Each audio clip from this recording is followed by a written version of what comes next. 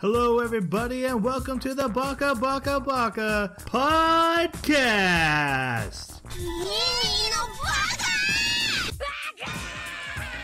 Baka. It's amazing how every time you open your mouth, you prove you're an idiot. Hello, everybody, and welcome to Baka. We are an anime podcast where every 2 weeks we come together to discuss an anime we recently watched on this podcast. We do it like we're a book club, and we turn the discussion over to you, our comment section. Tell us why we're right, why we're wrong. Fill in all the details because we are just three Bakas. That's the concept. If this is your first time here, it's a good episode. This is a good one to pick. Welcome. To do the thing we do, I need the help of my co-host. And first off, he's the syrup to my pancakes because he's very sweet. It's Jeremy. Aww. With his hot take to let you know something about him. Hot take, Jeremy. Let's go. The only character that's crazier than the character that has their eyes closed all the time is the character that has their eyes open all the time. And they have Mr. Popo eyes. That is crazier. I ain't touching Mr. Popo with it. It's amazing how every time you open your mouth, you prove you're an idiot. Okay. I don't know what that means. That's fine. I don't need to expound. I think Jimmy Okay. understands. All right. And my name is Troy. I'm the main dish. No, no, that's not fair. Yeah. At best, I am an amuse-bouche. I don't even know what that means. My hot take: not every anime needs a perfect cell. That's true. That didn't make sense, but we get him so often, I guess. Oh, you know, let's go another way. Every single anime needs a Yamcha. do they though? So this is really just like, I don't like this character or I like this character. I don't like Yamcha. No, one likes Yamcha. That's why you need him. Yamcha's awesome. You need someone to blow up. right. Yeah. The guy became a baseball player.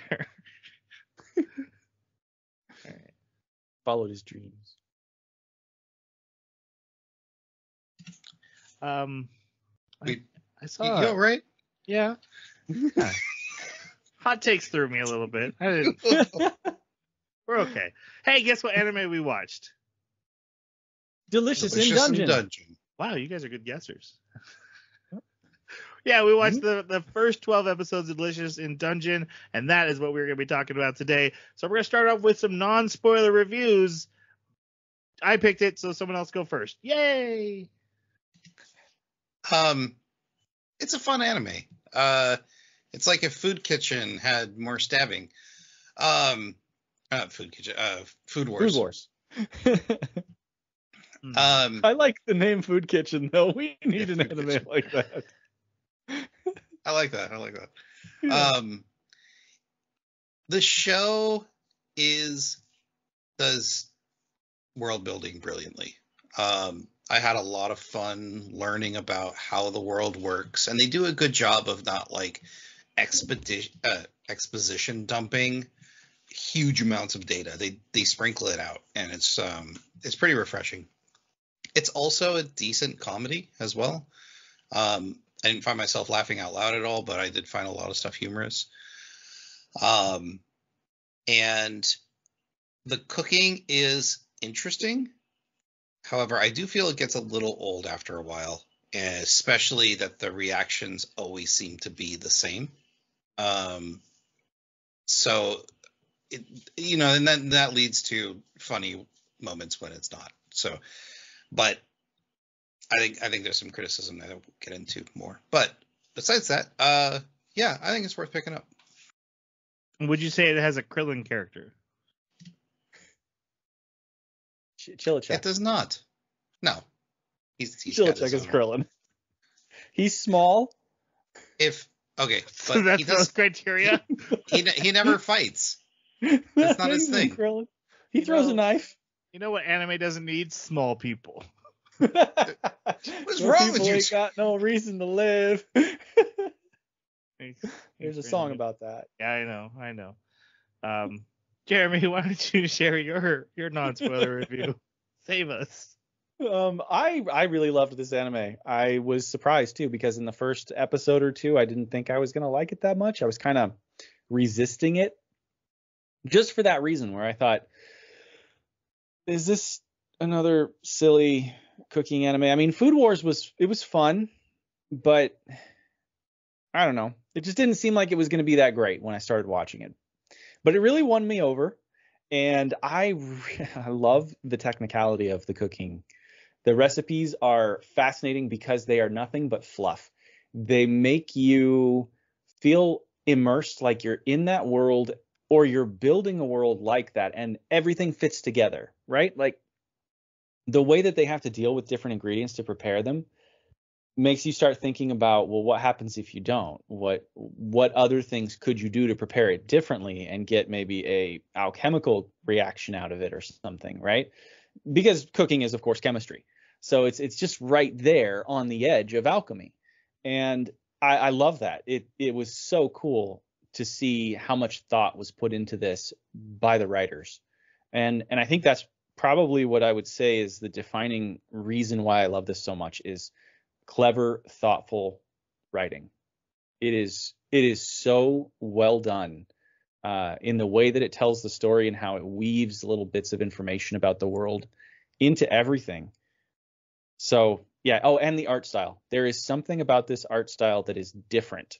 And I mean, Studio Trigger is always have great art, but there is a flavor, almost a silhouette to the faces and the way the eyes are drawn. Part of it to me harkens back to like 90s anime a little bit. Like I see the influence, but I also, and I had to go back and watch the trailer for it just to see, like, am I crazy? Is this just nostalgia? Which is crazy because I hated the show. I was terrified of it. So it can't be nostalgia. I don't know what the word would be for that, but the Hobbit, the rotoscoped Hobbit cartoon. And every time I saw Chilichuk's face and some of the other like halfling characters and some of the dwarves, the way that they would draw them, there's a general silhouette of the features and the layout of the face that just, it was so reminiscent of that to me. And there's something really cool about it. Yeah. So I love it. It's a great anime. You're absolutely right about the art style. It's a little unique for an anime, and it was really refreshing, actually. Yeah. For me, I definitely liked it. I think one of its biggest detriments is that we watched it really shortly after Freerun. Like, Freerun to me just hit so well, and I said that during the Freerun review. Like, everything after this is gonna hurt for a little bit. But this was a really good anime. I don't actually have much to complain about. I really enjoyed how it's taking a world that's living and breathing and moving, and we're coming in and seeing a snapshot of it in these episodes. And so many anime, it feels like the anime was, or the world is waiting for us to start watching for it to start, right? It's just like, hey, I'm going to go on this adventure right now, episode 1. These characters are already mid-adventure when we walk in, and like they already know each other, and relationships are ending and starting and all this stuff. And this world has been going on for a while, this whole system. I kept thinking about your guys's baby doll anime, Can You Pick Up Girls? Is it wrong to pick up girls in a dungeon? Yeah. And how this just takes a very similar concept of the dungeon world and makes it work and feel like, yeah, but there's no harem. I know. Yeah. Could be better. Sure. No. So better than that, not quite hitting the peak of Freerun, but very close. Freerun's a high bar, though. I know. I don't know. For some of us, it's soared over that very middling anime. All right. So, intros and outros. What do you guys think of the music, the OP, the ED? Both of them, like, the first thing that came to mind was they were fun. I felt like they weren't taking themselves too seriously while kind of introducing the characters, and then especially the ED. The ED was just like, look at all these fun things we're doing. The music was okay. I enjoyed them. Yeah, there was in the first few episodes again, I didn't like the music that much. It just didn't land with me, either one. And the visuals were mildly intriguing, but as the story went on, and I skipped it most of the time, but as the story went on and then I came back to it later on, I found myself drawn into it. I really liked the OP. Now I can't stop humming it. I love the song. So I don't know. I don't know if it's more that the OP was improved over time with the anime, or it needed time to maybe marinate in my head. But just the visuals of having all of these characters one at a time being giant in front of, a completely different party that is doing something in this world, it created a sense of almost awe and a bigger world by doing that. And it also, I don't know if it said something about like the main guy, Laos. I just kept thinking he looks like he's in a jail in that first shot. And so I was wondering what each shot was trying to say about the characters. Yeah. Because he's being like confined to not eat monsters by the societal norms. So like, is that his jail? And he's breaking out in the anime. So then I was like trying to apply it to the other characters in the OP, and I'm like, I got nothing. I don't have a clue. Outro's fine. Pretty good song. Interesting how it's just like trying to show you what they're like when they're not adventuring. The OP is done by Bump of Chicken, who did my favorite Spy Family OP. But even with that said, it sounds very different. They did a great job of like making this whimsical wonder with the way they play the instruments. I think there's a lute in there. I'm not 100% sure, but it feels very fantasy world. The very first part of the OP screams Suikoden to me because of the instrument that's used for the first 5 to 10 seconds. It just screams it.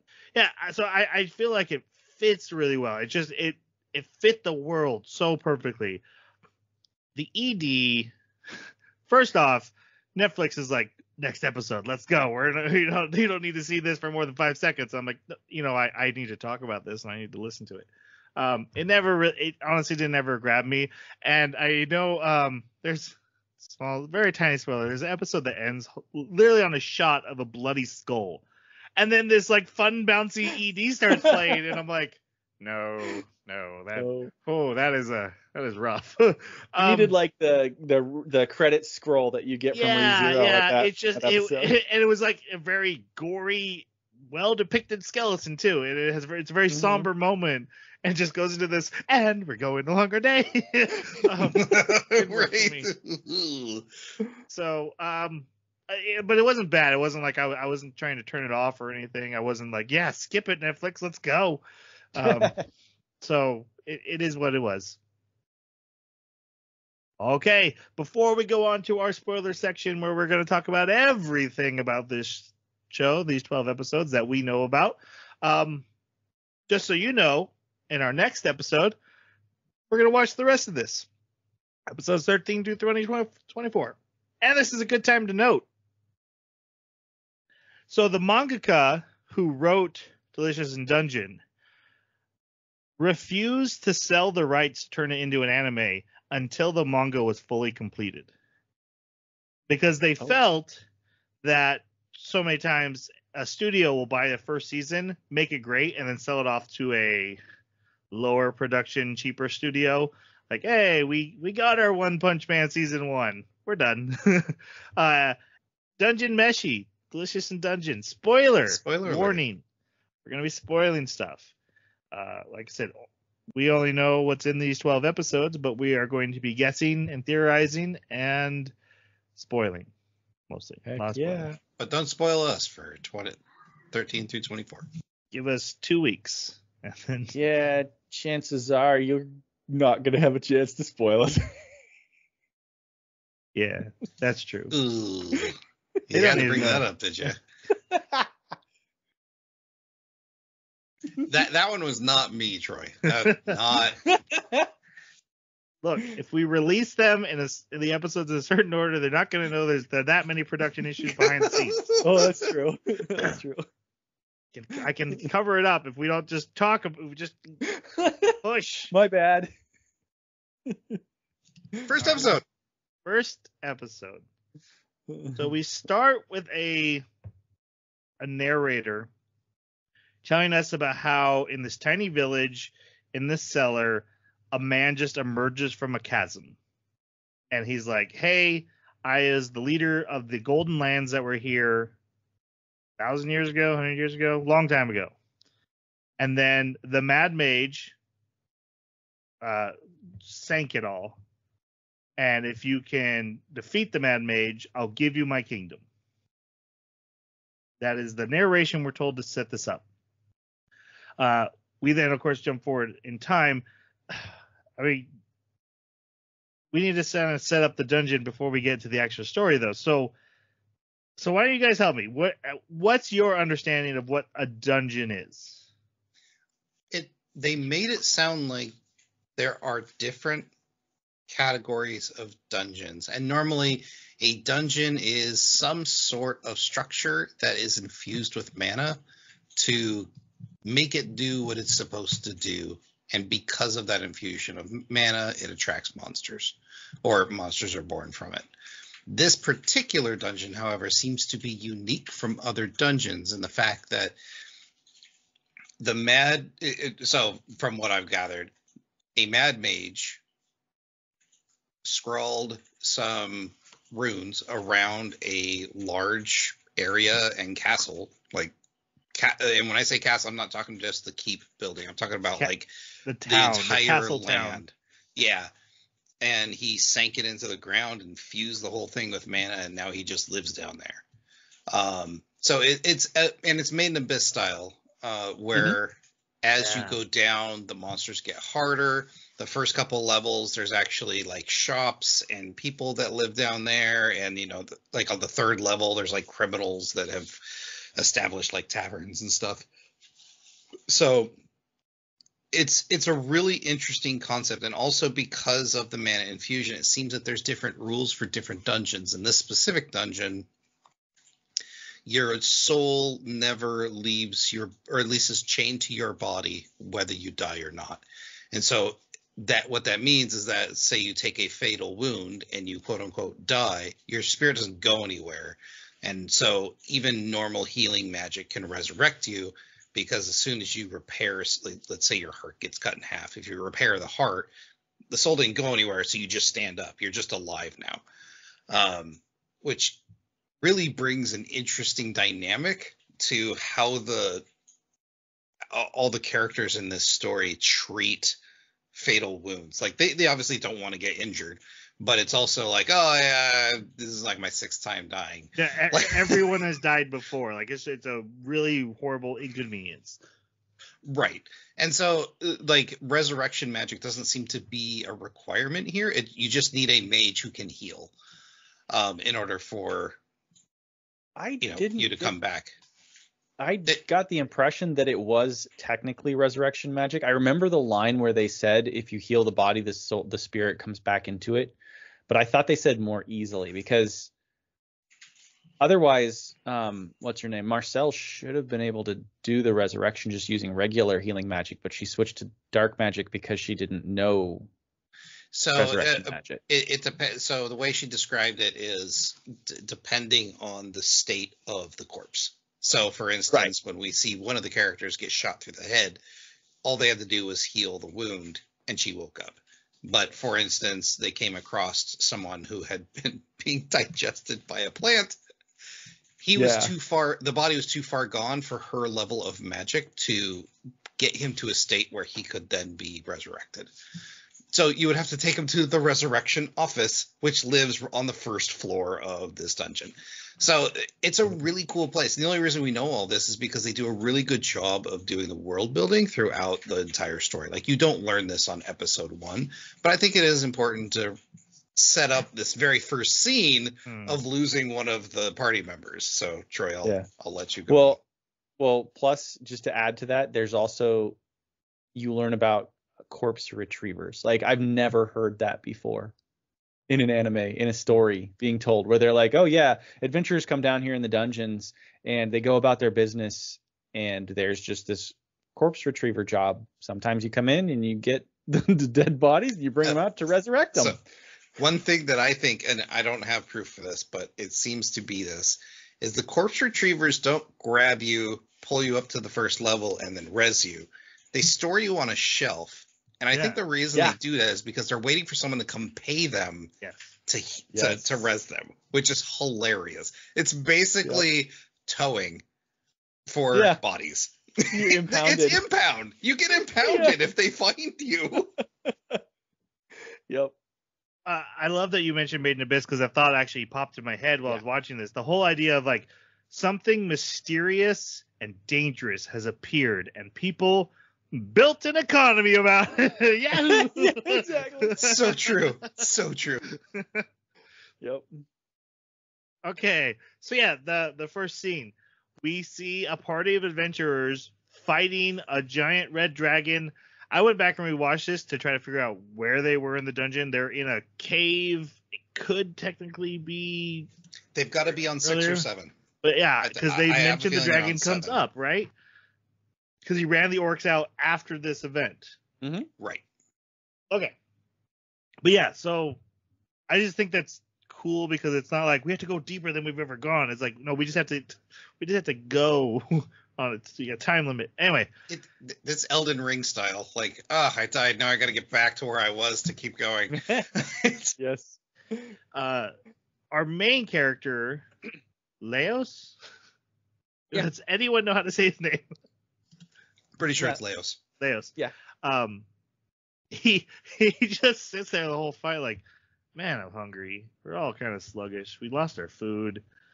This is rough. We've done this before. This is gonna, he's bad. like, he's hardly paying attention to the fight. He even says like, we can handle this, and then he just starts thinking about food, and then the next thing he knows, he's being pushed as the dragon's mouth is coming at him, and it's his sister, who's one of the mages in the group, and she gets eaten, and he's like, what? And then she's like half hanging out the dragon's mouth, and she casts a return spell. So before the return spell, he notices, oh, half my party's dead. Yep. I don't think anyone was dead. I think they're just down. There are a bunch of bodies on the ground. Incapacitated. Okay. Because he just they got up and walked away. Yeah, nobody they quit. respected. They literally quit. Yeah. So yeah, he wakes up and he's in a field of flowers. This is again, Leos. Your guys' thoughts on our main character? He's funny.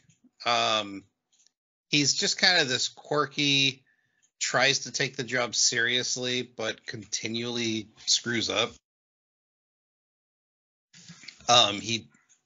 He has a fascination with how monsters in the dungeon might taste, and not like I want to lick them. I want to consume them as my meal.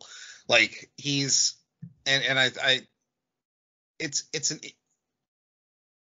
I'm not sure the joke holds up the entire anime, but it is lighthearted comedy when it comes to it. So yeah, at first I kind of thought he was a little bit shallow because of that obsession, and because so much of the time he's just kind of imagining things. I guess he's oblivious. He's not really paying attention. And so I thought, wow, this is kind of a one-note character. But he turned out to be more complex than that. And like you said, the joke, it does go for quite a while. And it's okay. It's pretty good. But I do think of the characters, for me, he was the weakest. He was still fine. Probably about average for most anime. But yeah, the other characters really outshone him for me. I'll address the joke thing first. I think the reason it was fine for me is because it's attached to the fact that he has this encyclopedic knowledge of monsters. Like, he has been studying and learning about monsters for so long now, and from it has come this new desire to taste them. It's the one thing he doesn't know about them is what do they taste like. I know all their weak spots, how they react. I know all these things about monsters. Now I want to try eating them. Yeah, I do think it runs a little long, and it's a big thing that threw me in this anime is like, oh, my sister got eaten. Well, that's a bummer. I wonder what Scorpion tastes like. Like, Yeah, exactly. it, ticking clock, like, right?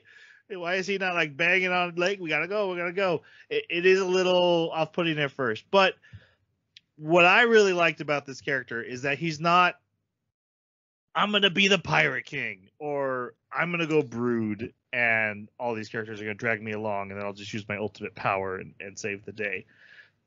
He's just a guy. He's not the hero of a story. He's just another adventurer doing adventurer work. He's not really special in any way at all, which is insane in an anime. That almost never happens. That they're just like, yeah, here is random soldier adventurer, and he just happens to get into this adventure where he is going to eat monsters in the dungeon. That's the only thing special about him. And I just find that really refreshing. That goes for the whole party. Like, I think Marcel, they mentioned, is a genius, but we don't know if it's true or not because it's from her point of view. But, most of these characters are just blue collar working guys in this economy that, sucks. and it was really cool. I liked it. So that he worked for me. And I don't think in a long, like a 5-season anime, he would. That's why I'm kind of happy this ends. Like, I'm excited to see where it goes, and then he's good enough to carry it for that long. Mm-hmm. All right. He finds out what just happened, and the other mage in their party, Marcel the elf, runs up to him and is like, "Oh my gosh, what happened to Fallon? That's the sister." And he's like, "Oh no, she was in the mouth of the dragon." And she's like, "All our stuff, all our backpacks and stuff are still back there. We didn't get anything, so now we're broke." But yeah, Marcel is their mage. Another great character. Your guys' thoughts on her? The first couple of episodes, I was a little worried they were just going to be a crutch to be the comedic relief, because she's constantly tripping. She's constantly unable to use her magic in a serious way. She's always got terrible ideas. But as the anime goes on, she's fantastic. I like the comedic aspect of her just going, "What are you cooking?" And also, I like that she helps the group think outside the box, especially when it comes to the magic that she uses. And the party uses her magic as a resource and not just a I win button, because we come to find out real quickly, it's not. It's just another tool in the toolbox, which I did appreciate as well. Yeah, she's funny. She's caring. She tends to keep the party on track. Like, hey, you have a sister that's digesting. Come on, let's go. Yeah. So, she was great. Yeah, I really like this character. I like the spunk, and I like how much she was trying to fight them about eating the food. But I think what won me over in the end for her was when she got injured and the way that they handled the injury. You never see anime do this. Anime do not take injuries seriously. This anime took it so seriously. What she basically had was 2 pass-through bullet holes, one in the thigh and one in the shoulder. But that was enough to completely incapacitate her and leave her in a state where she could just barely even stay conscious, let alone speak or make any sound. You want some liver, Marcel? I know. It was great. It just like that entire scene. And there's another scene that just had me dying. I loved it. It was so, they gave her the cute cartoony faces that they always do for like silly stuff. And so there's one where she hears something, makes her go insane, and so she gets dumb face for a little while. And it's just great. I love it. But I also like the complexity. Like, there's more of a depth to her. As you said, Troy, we don't really know whether she's being 100% honest about who she is, what she knows, how old she is. We don't know how old she is.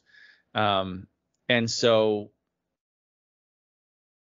the only thing that we really know is what she says. And it seems like her actions are somewhat in harmony with it. Like, she does desire to find some way to make the dungeon, or make a dungeon that is full of just beneficial things.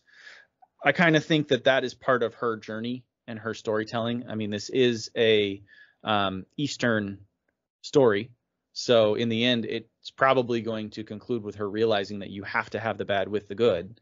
So I think that's part of her arc, but that's where she is right now. And she's kind of looking at using unorthodox methods to attain positive goals and using negative things for positive results. And that's cool. It makes her an interesting character. So I'm interested to see where they go with it. I loved her line of, magic is not moral, yes or no, or good or bad. It's how you use it. Mm-hmm. I thought that was a really good line. Yeah.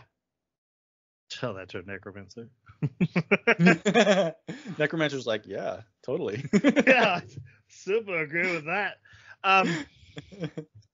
I did have the worry that she was going to be like this ditz, like you said, the joke of the group. While it was very funny, the stuff she was going through in those first couple episodes, she's kind of being in the Mr. Magoo situation. She's always the problem. But yeah, she ends up being very essential, very competent.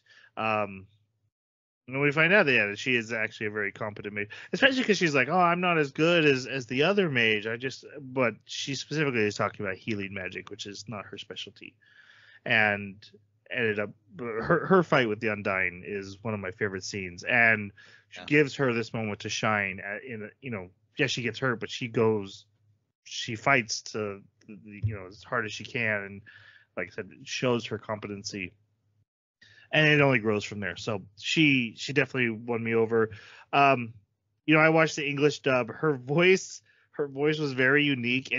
It's like the smartest Valley Girl you ever heard. Like yeah, a little bit, huh? Right? She's not dumb, but there's a little bit of Valley Girl in there. That's awesome. It worked for me. There's another voice I want to mention, but later. Yeah, their third party member walks up, and the other two have turned in resignation letters because they've been scouted by other party members. And hey, now that they're broke, they got to go take those jobs. So sorry about your sister, but life in the dungeon happens. And but the character who stays, he is what do they call him in this? It's a halfling, but Half-foot. Have you guys heard that one before? In other halflings called that before? Oh. All right. This is Chilchuck. He is their trap and lockpicking expert of the party. Your guys' thoughts on Chilchuck? Interesting take. I thought he was going to be more of the roguish character that could do lockpicking and traps, but no. He lockpicking and traps. It's like his job. That's what he does. Anything else is extra. But he was definitely the straight man of the group. So the comedy bounced off him pretty well. I also liked the way they developed his trauma. And like the things that like really freaked him out and the reasons why they freaked him out were really well done. And then also his level-headedness. So for instance, where she gets through wounds through the shoulder and the leg, he's going, look, we really need to consider sending her back, because even if we are able to heal her, she's gonna have no mana. And like those kinds of situations and like coming to different conclusions and solutions. He was a really cool character. Yeah, he was great. Again, one of the things I really liked was just the way that the art style differentiated the races. Made it so clear. Like you could tell even just from the silhouette of these guys at a distance, like, oh, that's a gnome, that's a half-foot, and it's a dwarf. Yeah, that's a dwarf. Very, very different. And it wasn't the traditional like what you would expect from anime, where you've got like, I mean, there are the big dog people, the kobolds, but you don't have a lot of like, hey, there's your furry cat person, there's your lizard person, there's your variations on elves. This was very Western fantasy, and it almost lost me at dog. Like I saw the dog person, and I was like, wait a minute, okay, hold on. What? I thought all the weird stuff was in the dungeon, and now all of a sudden there's a dog man walking around, and then they're like, it's a kobold, and I'm like, well, I guess technically that works. Yep, that checks. Let him pass, especially since that joke worked so well twice. Yeah, he's like sniffing the ground. I know who it is. Yeah, he was fine. He was a good character. I don't have anything to add though. I liked all the things that you were saying. He's my favorite character. I think he exemplifies the best of like just a regular guy doing his job, even more than Leos was. He even goes on like, this is my job. I'm not here for the adventure. I'm not here for the family. This ain't Fast and Furious. This is my 9 to 5. And they're even asking personal questions. He's like, I don't want to tell you. I don't want to get that close.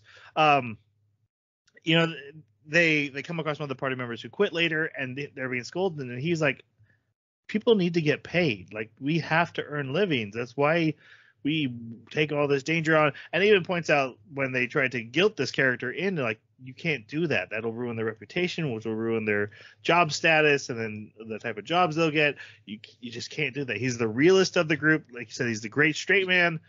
You should even watch out for people that say they'll do it for no money. He's like, those are the ones you need to be careful of. Mm-hmm. And I'll be honest, usually in a team of adventurers, the trap finder and the lockpick guy person is almost the most boring.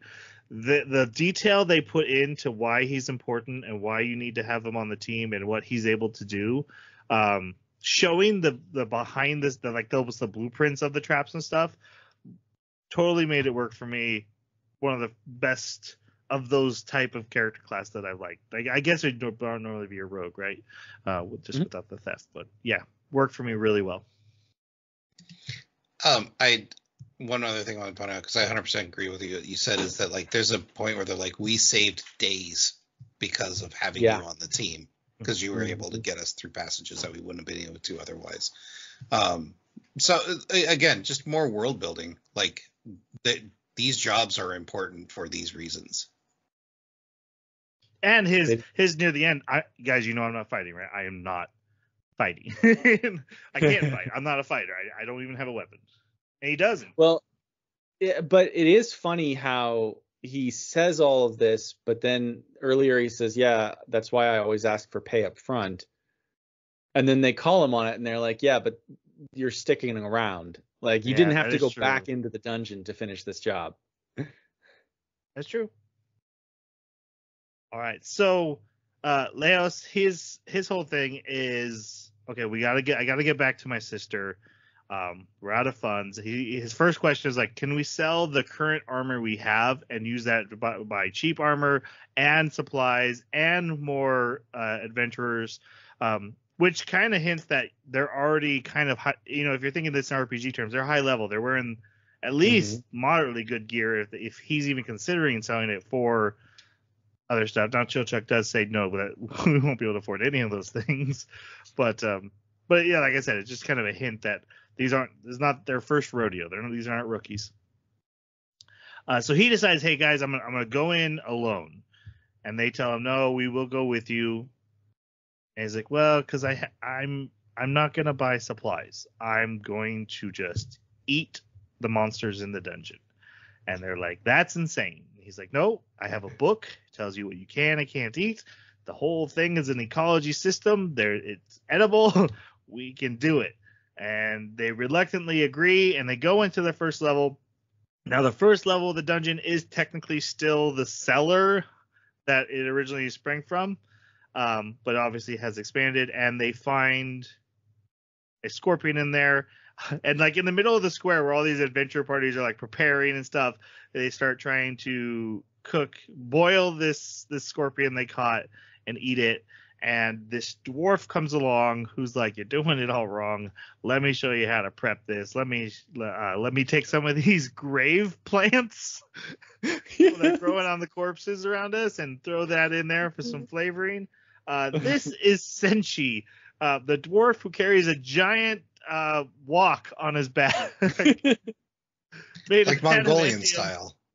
Yeah. It's just the fact that it's adamantium is amazing. I love everything about this guy. Your guys' thoughts on Senshi? He's great.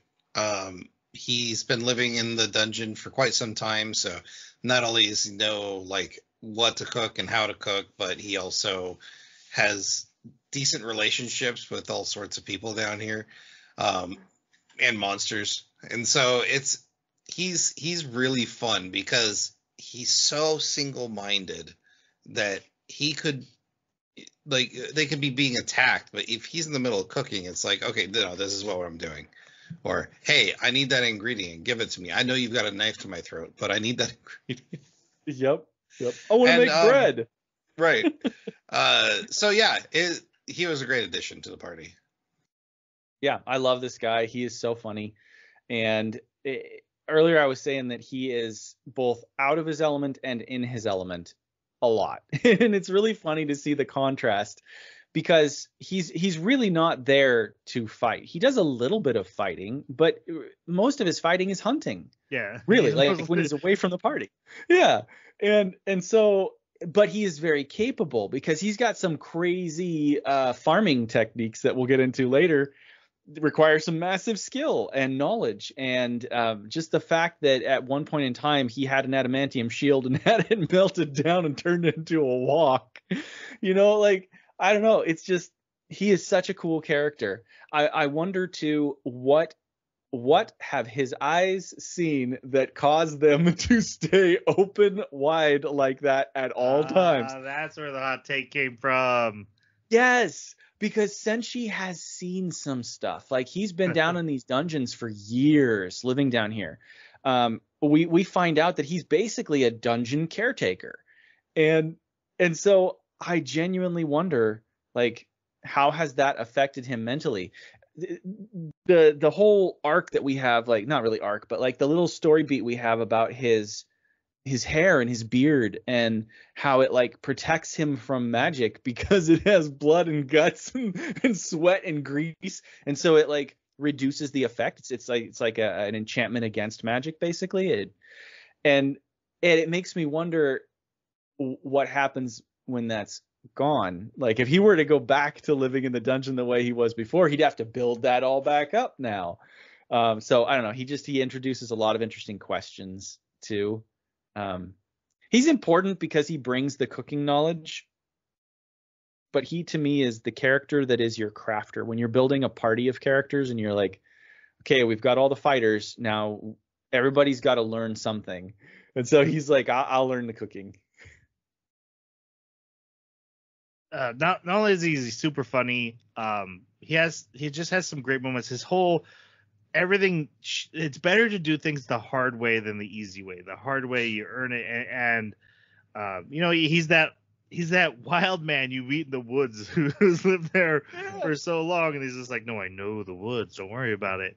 But he's not always right about everything that he at first he seems like, oh, he's very wise, but like you said, he's a lot out of his element, and sometimes has to reevaluate his own viewpoint on the world, despite that he's been like the source of wisdom for other characters. I really like that like you said, he's always got to do things the hard way, but then there's some things where he's like, oh, maybe that just wasn't quite the right way to do it. Maybe I have looked at it this way. His whole, the scene with the Kelpie is fantastic, but they totally went in a direction I didn't see coming at all. We'll get to it in the recap, but man, it was good. Do you guys know the YouTuber ProZD? No. He does skits, video game skits a lot. And he does. I know him from board game stuff. He does a lot of board game skits and reviews. But he is the English voice of Senshi. He's a voice dubber, which was very cool. He's done some anime before, but I wouldn't have recognized the voice in a million years. He's obviously doing a voice, but I know from his YouTube channel that he did Senshi, so he did very good job. Did he do like an old man voice? No, he did Senshi's voice. Oh, you didn't hear Senshi's voice? No. I've actually watched a lot of this guy's content. Yeah, that's amazing. I didn't realize that's super. Yeah, cool. yeah. How would you describe Senshi's voice, Jason? His English voice? It's a bit deep. It's just kind of a gruff guy, like Yeah. Uh-huh. Yeah. Like I just met this gruff dude on a construction site kind of voice. Yeah. Okay. Yeah, that's in the sub. I would describe it as gruff, and I would think of it as old too, but very deep. So yeah, we get Senshi cooking. Also, Marcel starts freaking out, especially over the dead plants and stuff. But because she's yelling, a slime attacks her because they look to get inside your mouth. Senshi kills the slime and then uses it as an ingredient. I love how he's like, okay, yeah, I have this homemade slime drying rack. It's like, you dry the slime and then they basically make noodles out of it. Yeah. All right. So awesome. It's time to talk about probably my biggest nitpick and Jeremy's favorite thing about the show, or one of his favorite things. The cooking, guys. What do you think about how much detail goes into the cooking? Let's just talk about that. So I thought it got old pretty quick. And what I mean by that is I thought it was I really enjoyed Food Wars, right? I enjoyed the process of, preparing and throwing it into a pot and doing it. But not only did it happen every episode, but most episodes. Yeah, not 11. nearly every meal was delicious and oh wow, it was so great. It's not one of them was mediocre. Not one of them was it's passable. I did remember they did say once, it's it's really good. It's just it's a little slimy. And that was the most critique from it. It's I get it where you got Senshi who's got amazing skills, but it's not every meal you grab monsters for is just going to be, because it was the same shtick over and over. Oh, that monster looks so gross. I don't want to eat it. And then they finally get the nerve to try it. And they're like, oh, actually, this is super good. And then it's okay. Wasn't the steamed helmet mollusk not good? Yeah, it was rusty and moldy tasting. Right. And there was only few I remember. There was another one that they tried and it wasn't good. But it's rare. I totally agree with that criticism. I was actually wondering it by about episode 3 or 4. I was like, okay, come on. Are you really going to say everything is amazing every time? Because I want to see you being shocked at the food not tasting good, at it being something that's so far out of your palate that you're like, okay, I have to adjust to this meal. This is not what I thought it was going to be like. But at the same time, your point about Senshi's a good cook. Well, what happens when Senshi's cooking things that he's never cooked before? Right. We only see that happen once or twice. And I hope that that's going to happen a lot more in the second half, because I think it will yield those circumstances. And yeah, I want that. But as far as the technical presentation of the cooking, I love it. I love it. It's fast enough. They don't dwell on it too long. They're just hey, bullet point list, do this thing. And they show it very quick. Boom, boom, boom, boom, boom. You're done. Meal's prepared. It's over. So I don't think that they belabor it too much. And when they are describing the things that they're doing, because it's exotic ingredients, often prepared in unusual ways, sandwich it this way and do that and peel it like this and cut the head off. To me, it's not the same as, oh, they're just cooking food. They're dealing with exotic, potentially dangerous ingredients, or ingredients with concealed flavors and qualities. And so it takes me back to the days where I was preparing a role-playing game for my wife, and I wanted to have a really robust alchemical system. And so I started researching mandrake root and basically everything that was in this anime. And I was going through and I was researching okay, what were the qualities in fiction? What were the qualities in actual usage of these things? What are the mystical things? How did they talk about preparing it? And I started to come up with my own little concoctions of here you go, you've got a decoction of this and a tincture of this and a potion of this. And everything had to have detailed step by step, because that's just the way that I like to do things. It's for it to really be immersive, it's got to be every simulated step. And so this anime took me back to those moments, and I was like, you guys, you know the way I think. You do the same thing. I love this. You know what I like? Yeah. Everything need to know about Jeremy in that backstory right there. Yeah. And you know what? We only played like 2 games, and it was great. We loved it, but we were like, okay, we're bored now. Let's go find something else to like dig into. The system is made, yeah. Yep. Moving on. I'll say for me, I found them a little bit frustrating.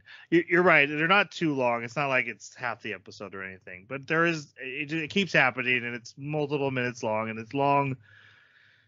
Like you said, it's bullet points. It's said boom, it's boom, long boom. like 3 times. It's long to me, especially because none of it matters. Because like when Food Wars was going through, here's the bullet points of how I'm preparing this food. Like when they talk about how meat's reacting to honey and how it's dissolving it and making it more tender, and I'm like, oh, that I didn't know that about honey, and that's real information I'm storing in my brain as they talk about this. And he's like, okay, here's how you prep a slime, and I'm like, why? Just prep it. Like just say slime was prepped. You're too many bullet points. Now my eyes are glazing over. Just give me 3 bullet points and let's go on. Yeah. So for me, I found them a little on the frustrating side. Beautifully animated, but I can't eat any of it, so what does it matter? Yeah, I guess that's our thoughts on cooking. So they all introduce each other. They tell him why they're going into the dungeon, and they got to get to the Red Dragon. And he asks if he can come along because he's always wanted to eat Red Dragon, and so he joins the party. To prepare this ramen, you put in some noodles, a bit of pork belly, some garlic, and a gun. Yep. You never seen that clip? Oh, okay. Well, I'll send it to you afterwards. I'm good. Fine. You know what? Don't enjoy life. Or ramen.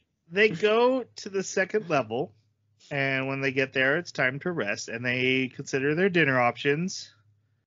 So the second level is basically a giant forest at the very top of the whole castle system. So you're walking through sky bridges across trees, and there's all these giant man-eating plants. And Marcel gets caught up in one, and they have to save her, but they eat the plants for the night.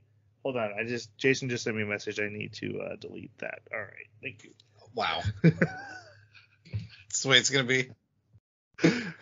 And then they some prepare fire grenades to test out next time we play. And then we get another not very long but very detailed preparation scene to make a fruit tart. Plant fruit into a tart-like dish. Now, did he say do not eat the crust? Yeah, he said the crust was only there to hold it in shape. Right. Because I saw one of them eating the crust, and I was like, oh, I thought he said don't eat it. Probably Leos. He would. The next morning, Marcel wakes up from a nightmare about her mom serving her dungeon monsters for her birthday. But she smells... But not even prepped, just like corpses of monsters on a plate. But she smells food cooking, and it's from a nearby party who's also camping out there on the second floor. So they decide to go get themselves some breakfast, and they go to hunt a basilisk that they know is nearby. And they go and steal its eggs. But then that gets so upset that they're cooking bread and like mayhem. Yeah, his little rage fits at like, how dare you? So the basilisk eggs being like malleable Snake eggs. because they're snake eggs. Yeah, I thought that was cool. Basilisk shows up chasing that other party, has poisons one of them, sees Marcel holding the egg, and freaks out. But Leos and Senshi are able to kill it by striking it in both of its heads, the chicken head and the snake head, at the same time. and they're able to kill it. And Senshi prepares its food because it can be turned into an antidote, but he's not going to make an antidote. He's going to make a meal with the antidote in it. That way, Because you absorb it better. right? Meals are all about nutrition absorption. That's the whole point. So I love that Marcel eats before she heals the guy. She kind of forgets she's there to heal him. They heal the guy, and the guy's like, "How do I get stronger?" And since she's like, "Eat good food every day And exercise. and exercise." Oh, okay. Yeah, that's what I thought. This has been kind of bugging me a little bit since this episode. I thought that was a cockatrice, and they call it a basilisk. But when I look up cockatrice, it looks like a cockatrice. So I don't know if that's just a language thing or something.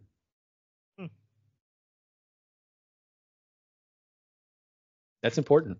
That's a very fair point. As soon as you said it, I was like, "Oh yeah, that is a cockatrice, isn't it?" Yeah. And then I checked my notes to see if I had said it wrong, and I didn't. And No. Nope, they said basilisk. In they the show. said They did. basilisk. Mm-hmm. Because basilisk can turn you to stone, right? Both can. Mm-hmm. Oh, both Cockatrice can Okay. as well. Mm-hmm. Not Krillin though. They couldn't turn Krillin to stone. He's too powerful. What does that have to do with anything? You're the one who brought him up, man. It was a hot take. You're just taking this way too personally. Under my skin. So specific. It's nothing against the character Krillin. I'm just saying, and he was great in Dragon Ball Z. I'm just saying you don't always need a low-powered character to do antic things in your anime. Destructo disc. That's all I have to say.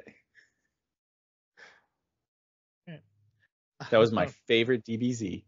Destructo disc. That is- Krillin was the worst. Okay, I just This is my favorite too. I love that. Oh, I can't blast you, but I can still slice your head off. It never Yep. hits, but whatever. Yeah. I just said that mainly to get under his skin again. So. Jason, quit talking about Krillin. We're trying to talk Wow, about it's gonna be like this all night, huh?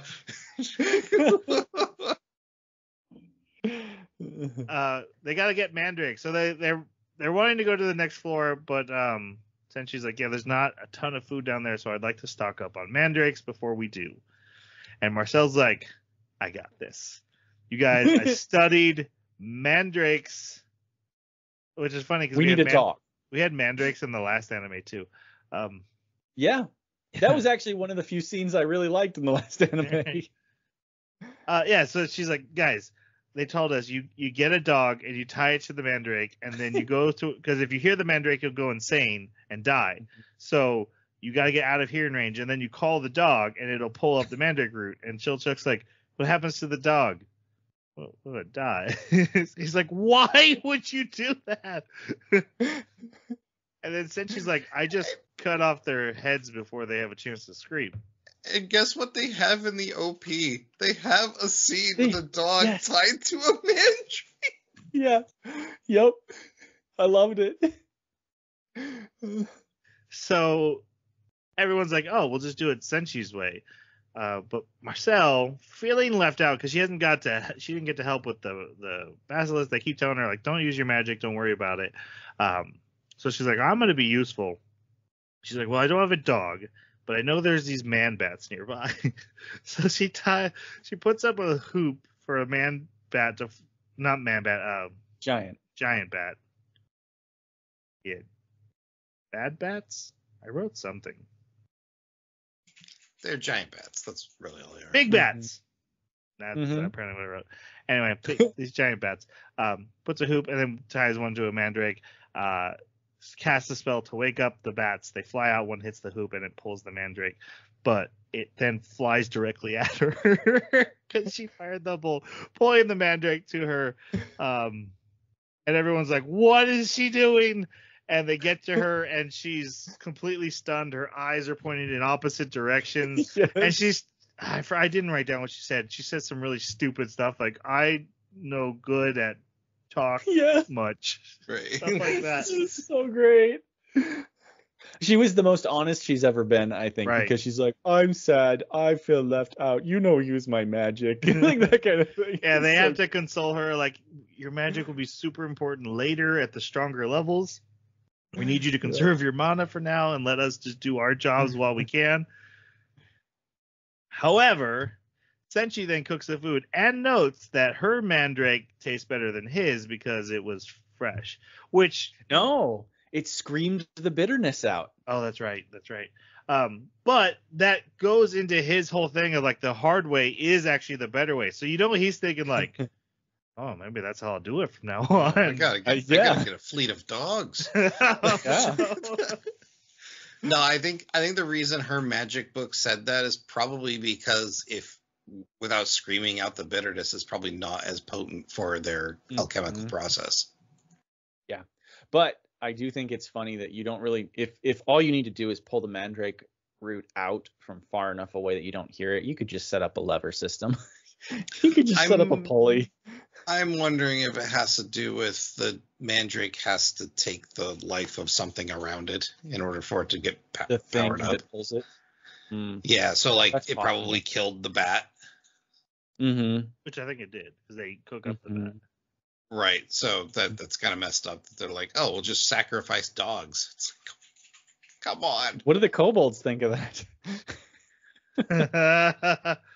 But they don't talk about it. Yep. All right, and then for the last part of this episode, we see Chilchuck working at trap. They go in a room full of traps. He's like, "Be careful, do what I do," and Senshi's just like, "Oh, whatever." Boom, boom, boom. Steps on a trap, almost dies. And Chilchuck yells at him, and then he's like, "Wait, how are the fire traps working? That means there's oil in there." And he makes Chilchuck help him break into the oil container in the trap, which is olive oil.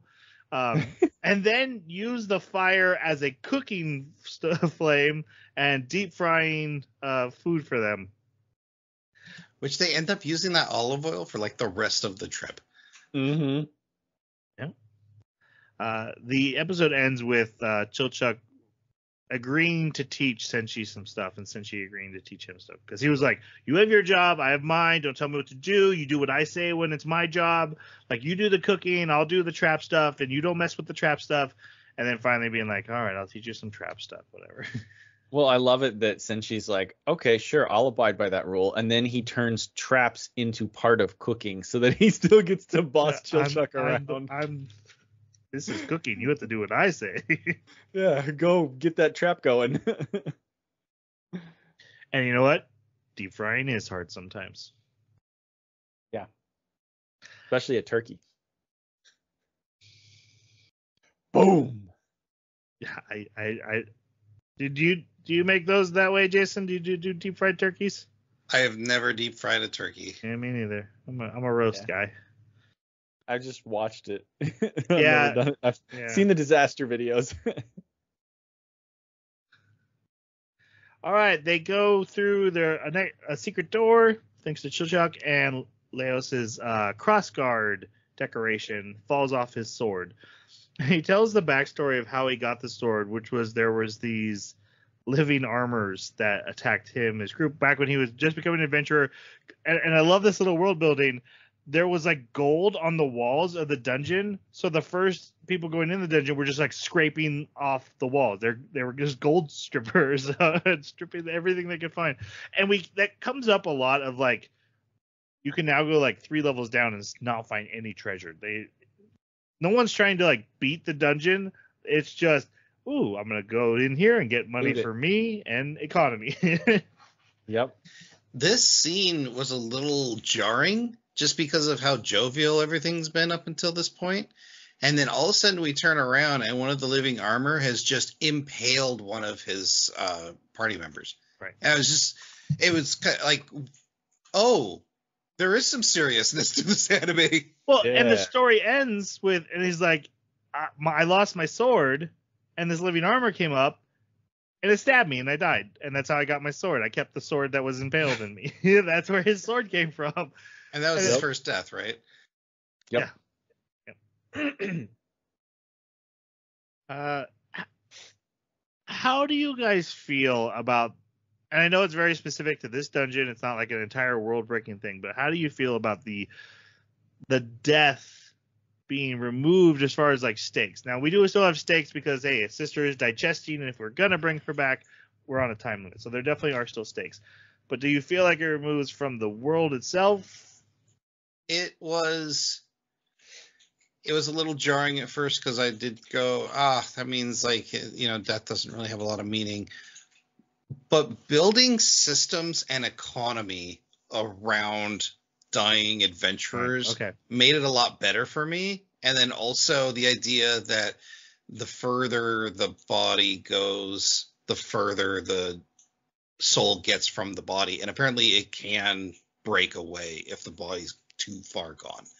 So that did give a legitimate time, a clock going with he even asks in the first episode, hey, can you res someone from like a pile of poo? Right. You guys hear that's possible? I've never heard that. No. Yeah. So, and they're always talking about his sister digesting. So it like they know she's been eaten. They know she's got a limited time, and I think that builds enough stakes for the level of levity that this anime brings. So. Mm-hmm. Yeah, I'm in the same exact boat. The rules and the limitation are the primary reason why I'm happy with it, but the economy going around it is like a cherry on top. Fair enough. I guess the reason I asked is because I felt it took some of the emotion, the drama of death. Like we talked about how Leos's reaction is like, oh, my sister died. Ooh, and I'll get to eat monsters. And I don't know, just that it doesn't. I don't think it does anything to the stakes because, like you said, she's being digested, and they don't have time to die. If they die, they're not going to get there in time. So they still have to fight for their lives no matter what. But I don't know. It just felt like there's nothing really to be sad about. And also it did tee up a really great joke with that other party that they just keep across. Yes, we'll get to that. I do love that joke too. So you're right there. Yep. All right. Yes, look at all this barley. So the reason we're showing this flashback and all this setup is, hey, there's a room of armors, and he's like, oh gosh, it's going to be living armors. So they go in, and the living armors start attacking them. But not only that, they were defending the door on the other end of the hall aggressively. And living armors are usually just attack you if you get close, but these armors are working together and protecting the hall. So they go back, they escape, they go back, and they talk about, hey, did you notice that they're protecting the end of the hall? I bet whatever's controlling them is on the other side. So Leos sneaks around in the shadows while the others go in and like make a big ruckus and start fighting the armors. So, yeah, and the reason it's not Chilchuck doing the sneaking, because he is the sneakiest character. One, he's not going to be able to fight whatever's on the other side, right? But also he mentions that because it's just armor being controlled by magic, they don't have eyes or ears. They're going to see him anyways, even if he's sneaking. Which is actually not accurate. Yeah, it ends up being not true. Yeah, they have to look at them, otherwise they don't know. But that's his impression at the time. Well, yeah, and the reason I mention it is not because it's important to. Well, it is important to what we find out later, but also that this is a societal norm that dungeon divers this is tribal knowledge everyone has, right?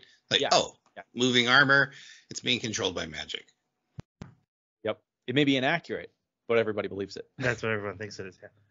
Leos gets to the other room at the end of the hall, and there's a bigger set of fancier armor, like a lion head helmet and stuff, and this giant shield. He starts fighting it and getting his butt whooped, and his sword even breaks. But he notices it's protecting the shield instead of using it to defend, and it's because there's an egg sac on the shield. And he's like, wait, so this is a living thing. There's a monster inside. Which means I can eat it. Yeah. He also notes that the helmet is important to its sight. The helmet gets taken off and then it strikes at him, but misses wildly. And he's like, it should be able to see. I'm not hiding very well. It should have spotted me. So he goes in the helmet, and this little mollusk comes out. And he finds out the armors have 2 layers, and these mollusks live inside it, and they act like ligaments and muscles to the armor. So he starts taking it up, ends up grabbing the shield and throwing it into the other room, so all the armors in there rush to protect it, so the rest of the party can come through. Shows everyone his discovery. Hey, we can eat it. it's like mollusk. So Senshi creates a bunch of clam food. Yep. Or like how you have clams on open fire or an oyster on open fire. I think it's clams. Maybe it's clams. Or mussels. And so he has that, but in like armor parts instead of actual shells. They eat a bunch of them, and then Leos takes that armor's sword, and there's a mollusk living inside. He's like, "That's cool. I'm gonna keep this a secret. This is my new sword. This is my new pet. Yep. Pet sword. Kensuke. Yep, Kensuke." They go to the next floor, which is the top of the castle. And Senshi takes him to his home base where he operates out of, and then wants to go farm his golems. So he explains that there's these dirt golems, and they're great at always maintaining their moisture. So he basically knocks them out by taking out their magic totems, plants a bunch of seeds in them, puts the magic totem back where he knows he'll be able to get it, and then lets them defend his vegetable garden for a while, and then comes back and collects it later. So he does this whole process. They have to help him farm all these vegetables, and he has a ton. He also reveals he takes care of all the bathrooms on this level of the dungeon, because they're like, it's so nice that the bathrooms are always fresh and that there's flowers in them. Well, since she's been collecting manure. Yep. And Marcel starts to complain, and Leos is like, that's what we use for manure on the surface as well. Like, it's not even that different. She's like, yeah, I know. It's just wanted to complain. So they go to this tavern, which is basically made up of bandits, to sell these vegetables. And the bandits are like, no, that's dumb. Get out of here. We're going to kill you. Yeah, that was kind of weird. I would have thought that they'd be happy to have some kind of cooking materials. Even Senshi was like, come on, have your cook look at this. It's a good vegetable. But then a group of orcs arrive and start murdering everyone of the bandits, except for Senshi's group, and so they know Senshi because he usually trades vegetables with them. But they're like, hey, we got ran out of our home, and so we're not here to trade. We're actually we're taking up living here, and so we're gonna need all your stuff. Things are tough. And he's like, okay, on the one condition that you let me stay the night with you guys. And the orcs are like, that's okay, whatever. They're also going to throw out this spoiled milk, and since she's like, no, that's yeast. We need that. And so they get captured by the orcs, and Senshi makes bread. And then we get a big argument between the chief orc and Marcel about, are orcs a bad race or not? You're running us out of our homes because you keep killing us. But he's like, I like her. She talks straight. And She's spicy.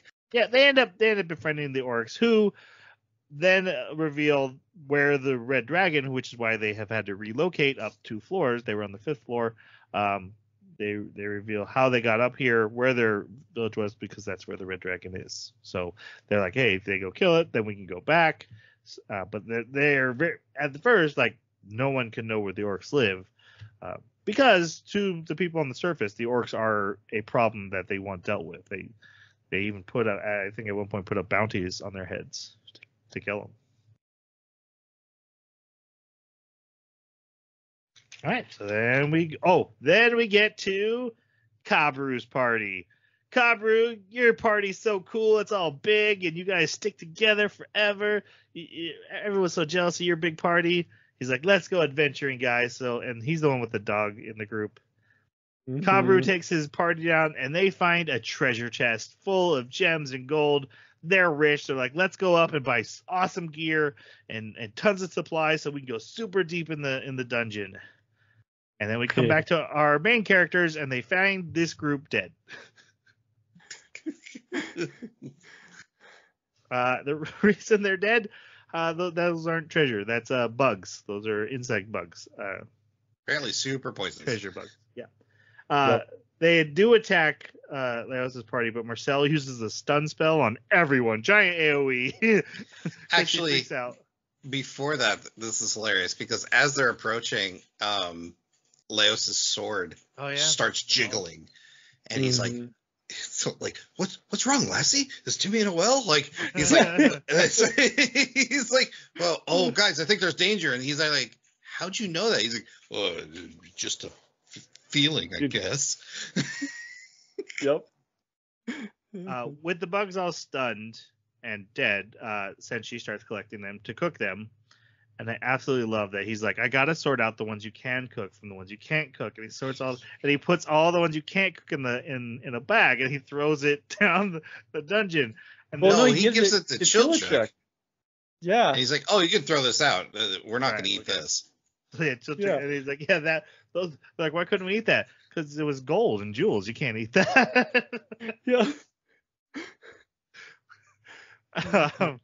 Turns the treasure bugs into like sweet treats. They make jelly and have like jelly biscuits. They look like a burger, but whatever. Like jelly burgers, yeah. Which he then drops because they're chased by a ghost. Yeah, then ghosts start showing up around the dead bodies. Marcel did cast protections on them. I think she tied her hair to their. Mm-hmm. She used some hair, yeah. But they run from the ghost. Leos gets he trips or he stops. He drops his hamburger and he's like, I don't want to leave it behind. Leave my hamburger. So he gets a hit by a ghost, and we find that ghost freeze you to death. They touch you, they like suck all the heat from you. So they get to the stairs, they save him, they get to the stairs, and like, we're not gonna be able to get away from these guys. So since she's like, all right, I'll make some holy water, and he's like, holy water has salt, I just have sugar, so that's good enough. And like just starts ad-libbing all these, well, the properties are similar, so this is basically holy water. And uses the insects to help as part of it too. Puts it all in a jar, ties it to a rope, and starts swinging it around and smashing it into the ghost. Laos takes a turn and hits it, and then when they kill all the ghosts, it's turned into sorbet. It was a nice sweet treat. They have ice cream. Yep. This was cool. I agree. This was good. Just finding out it was ice cream at the end was like, okay, all right. Right. Well, I saw that coming. I did not. I didn't. But as soon as it happened, I was like, oh yeah, that all checks out, doesn't it? Yeah. He put a bunch of ingredients in a jar. He's shaking it around while it's continually getting cold. It's going to turn into a cold treat. Yep. Because he used sugar instead of salt. Like it's all there. It's all there. But in this scene, Leos says, man, I'm so glad my sister got eaten so I can this dungeon food. Everyone's like, no, too far, man. You did not just say that. But this ice cream's so good. Even since she's like, no, man. Yep. Some things you keep to yourself, dude. Yep.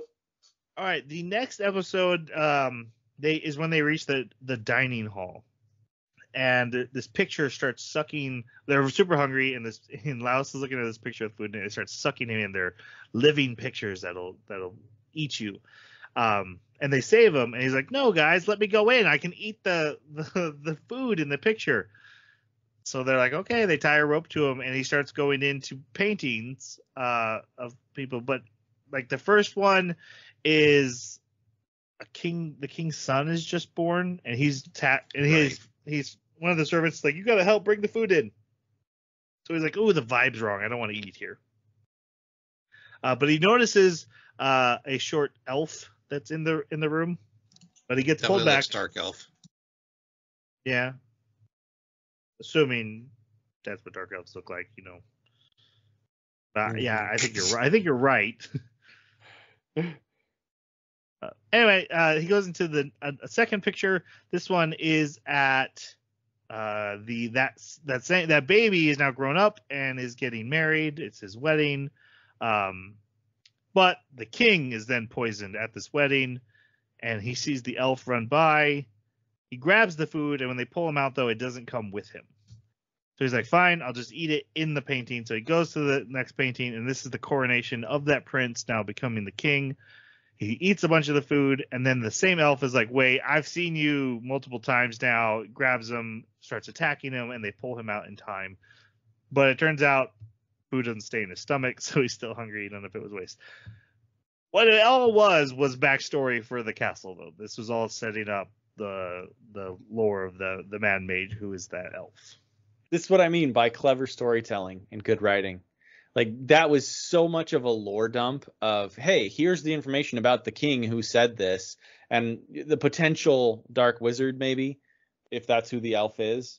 And we didn't have to read it. We didn't have to hear about it in some boring exposition dump or anything like that. It was just like, here you go. Boom, boom, boom. Yep. Any thoughts from you, Jason, on the lore dump? No, I thought this was very clever storytelling.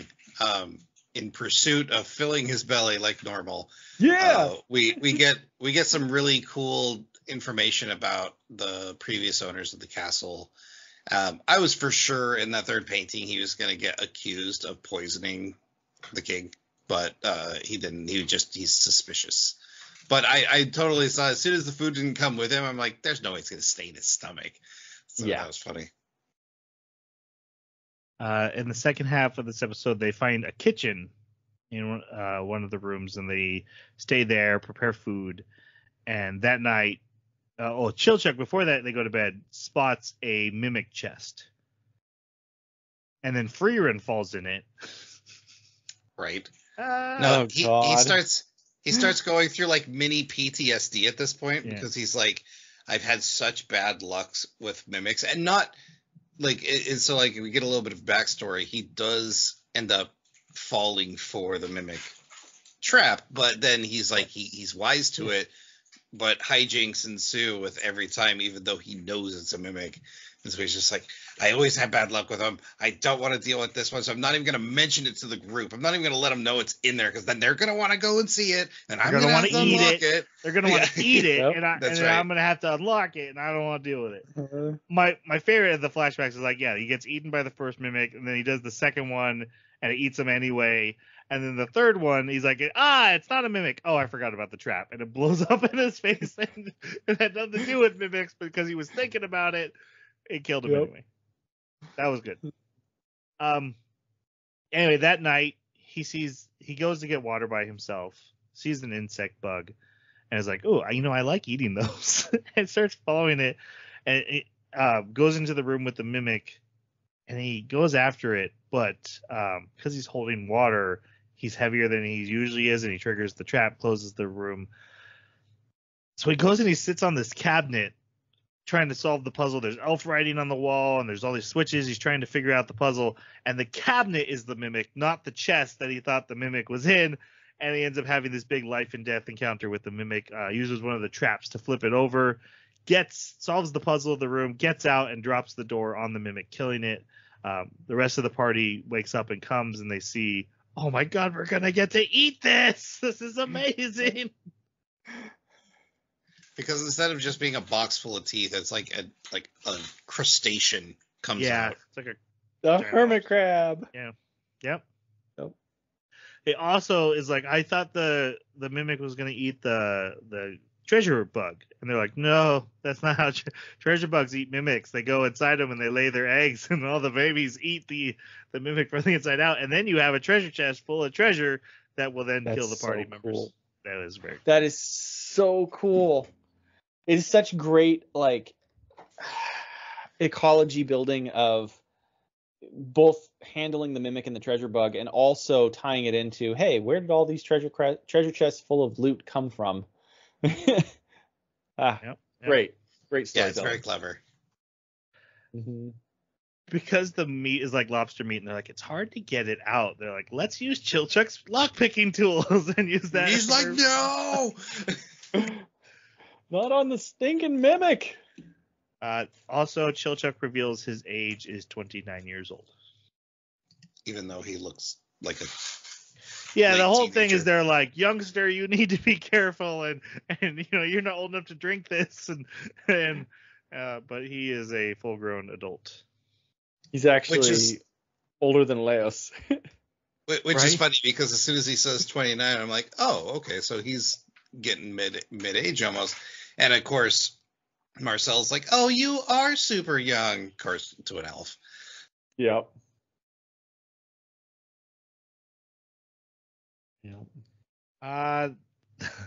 Okay, then we come to corpse retrievers coming off Cabra's party. This is the big party that I had mentioned before.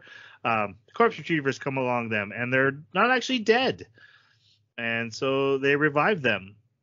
And the party wakes up and realizes they don't have any of their treasure. They don't know why Yeah, they were just died. paralyzed. Yeah, they don't know why they got paralyzed, but they've been robbed. And they're like, well, these hairs are tied to us, and we got the scent thanks to our dog man. Yeah. Cobalt.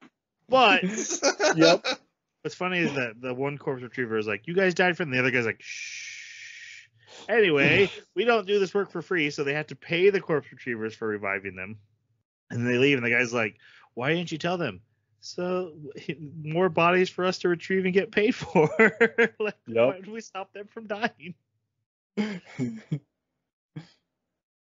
The main party reaches the 4th floor.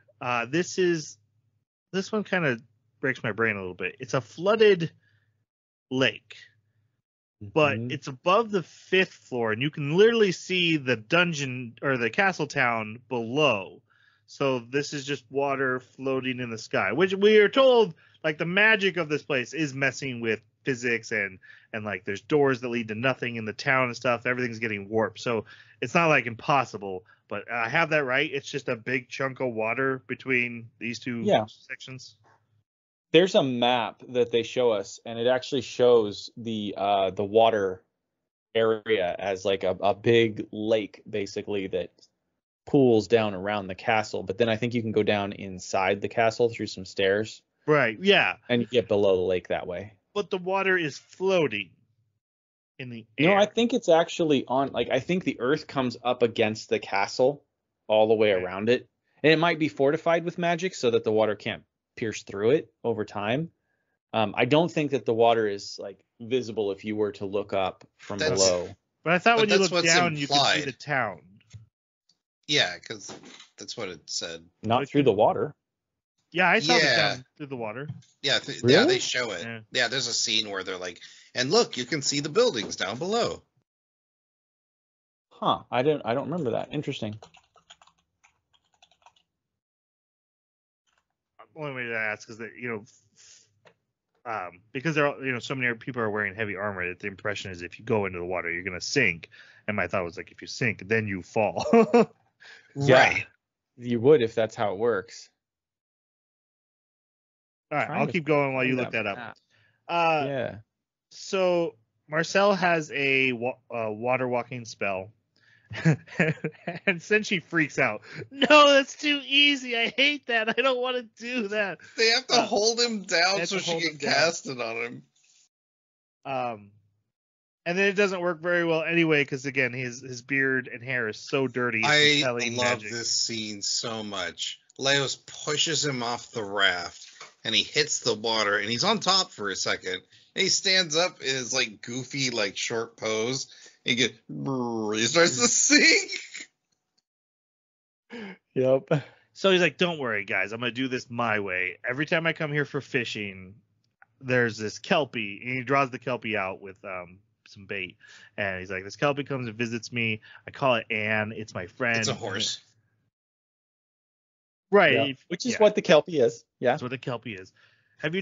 Oh, I've You never haven't- heard of a kelpie before. I've never seen You've one. never played God of War Ragnarok and had to ride one. You're very correct. Yeah. It's not a hippogriff, but it's a kelpie. You should play the game. You should ride the kelpie. It's great. Anyway, yeah, he climbs on the kelpie, and Leos is like, "It's a monster. It is not your friend. It is going to kill you." And he's like, no, me and Anne go way back. And then it rides out a little ways and then immediately dives into the water and starts attacking him. And Leos has to dive in with a rope and they kill it and drag him back. And now they have dinner. Yeah. Again, I was talking about how, like, since she's not always right, this was really interesting to me because I thought for sure this was going to be like, hey, I've befriended, I know the dungeon guys. I know this is my friend, and you can trust some monsters. And the anime's like, no, you cannot. Monsters are monsters. They're not your friend, and you can't cast them into TV shows. Mm-hmm. That's a reference to the movie Nope. I don't know if anyone's going to get that, but it is. Yeah, I don't recognize that. So I found the image from the wiki of the dungeon in a side view, and the color of the area under the water matches dirt. So I don't know. It is a hand-drawn grayscale map, though, from, I'm presuming, 2D. manga. The water inside the castle it seems to assume that if you're inside the castle in the water, you would be, if you go to the bottom, you'll fall through. At least that seems to be the assumption. I don't think there's water inside. Like, if you look at the image from the side, it's got like the 2 towers that come up and then the 3rd tower that goes up to the forest level. I'm pretty sure that that's where the stairs are and that's how you get below. And so if you don't go through that, you shouldn't be able to get below the water. Like, you'd have to go through the inside of those central columns, like the staircase that they went through later. If you know better than us, comment below. Yeah. Clear this up for us. It brings up a thought I had. I feel like there was something missing from the whole economy setup of the dungeon, and that is map builders. Like, that seems like that would be a huge career in this whole system, as someone who, like, if you would go down, you would just map the path you took and then bring it back to a master map maker who then pays you for your new path and then adds it to a master map that he can then sell for a high price to new adventurers. Like the Office of Cartography or something like that. Right. The fact that they're kind of like wandering off path, and I was like, man, if every inch of this has been scoured for treasure, why are they not drawing it? And then it just seems to make sense that would be a essential part of the economy of this. Mm-hmm. All right. Yeah. So he decides he's gonna cook the Kelpie, and Marcel asks for some of the fat. And they both cook and work really hard on their thing. Meanwhile, Leos and Chilchuck find bodies floating in the water. It's a cub roast group again.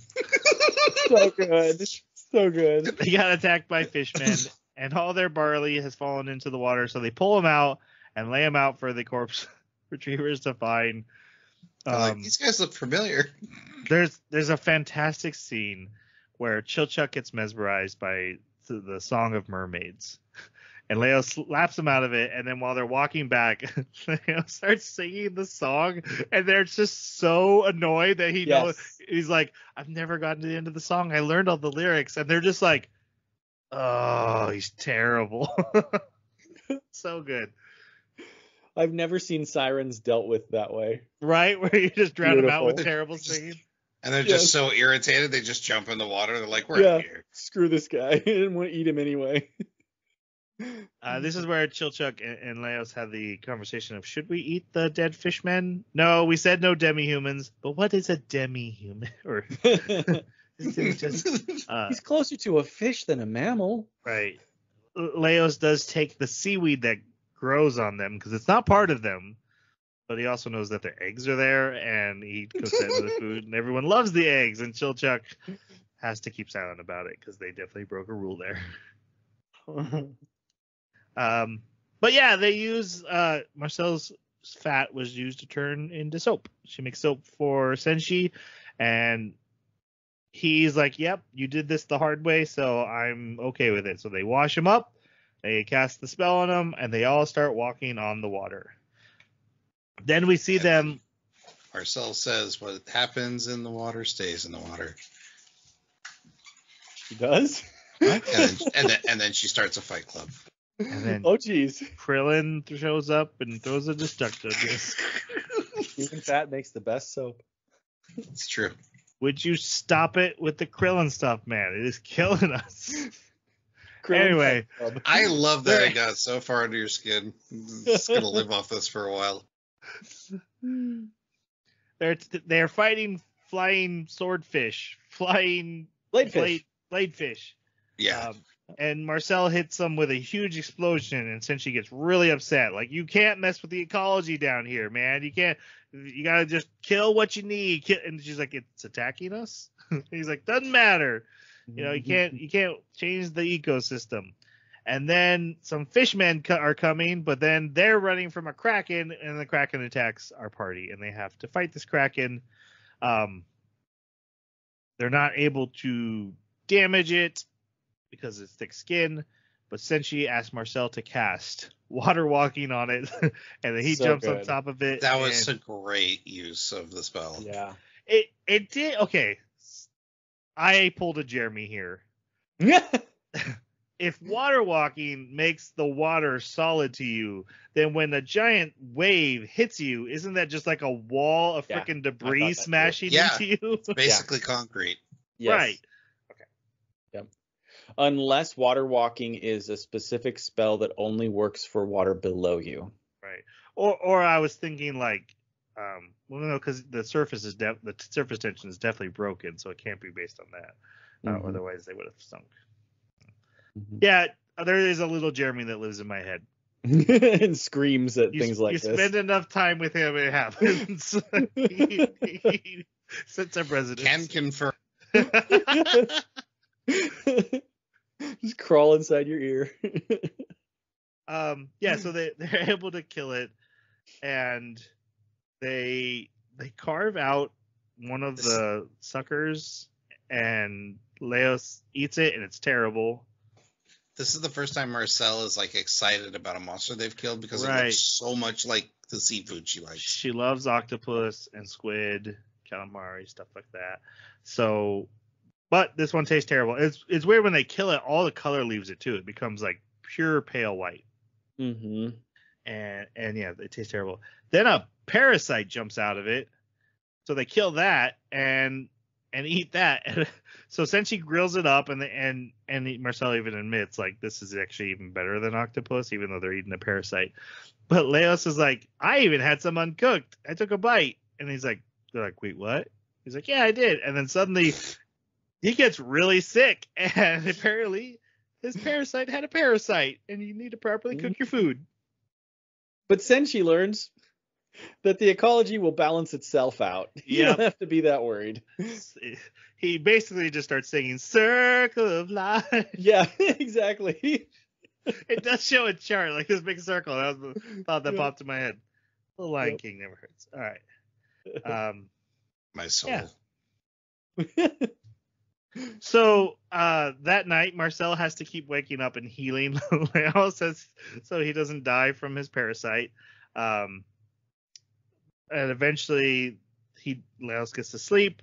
And we get her explaining how dungeons are made. And we see her backstory. Like, it's kind of hard to think because all the students are like, oh my God, that's the famous Marcel. And she's come to our class. So it's almost like Marcel, who's been a mage for a while and is older, keeps signing up for magic classes to keep expanding her knowledge. Like I'm the most popular student in first grade.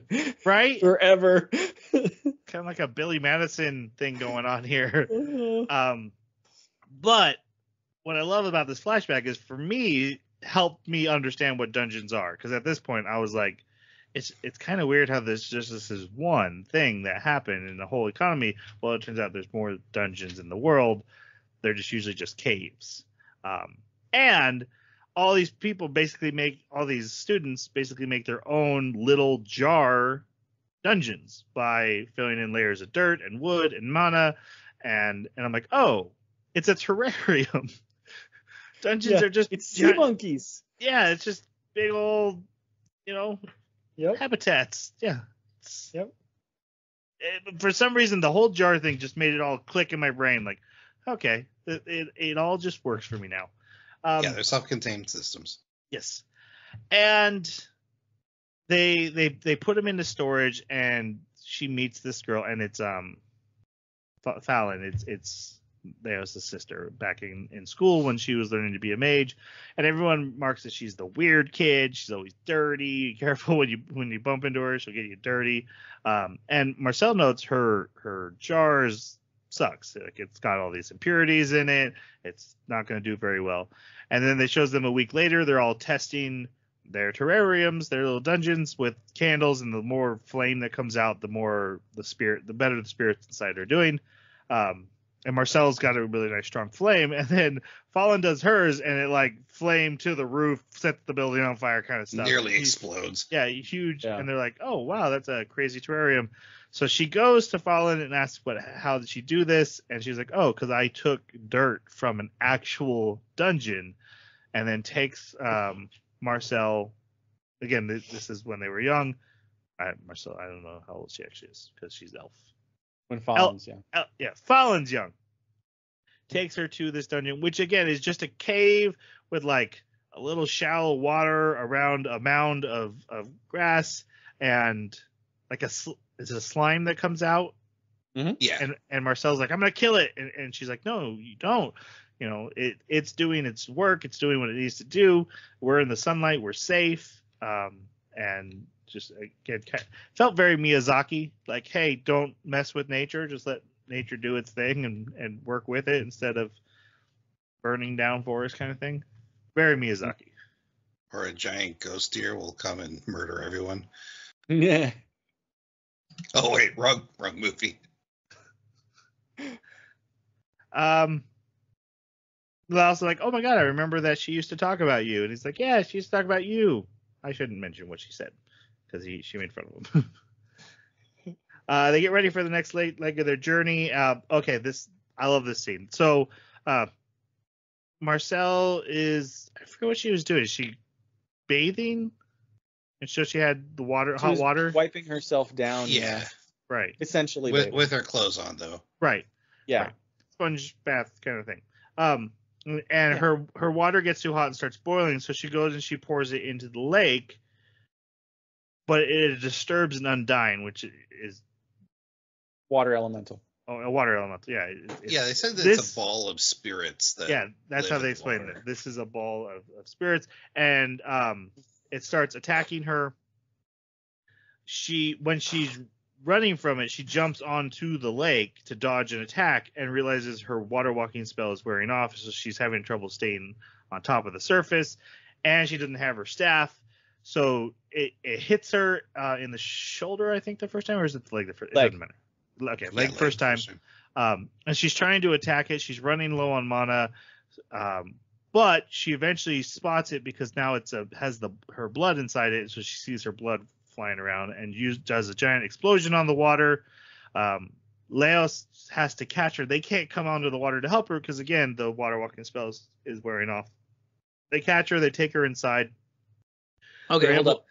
The animation for this particular scene is one of my favorites because the way that when he's catching her, it switches into an almost like Looney Tunes cartoon-esque way of presenting the struggle for holding on to her, and it's so good. Yeah, he's leaning way out, legs on, feet on the ledge, while Senji and Chilchuk are like holding onto his back, trying to pull him back.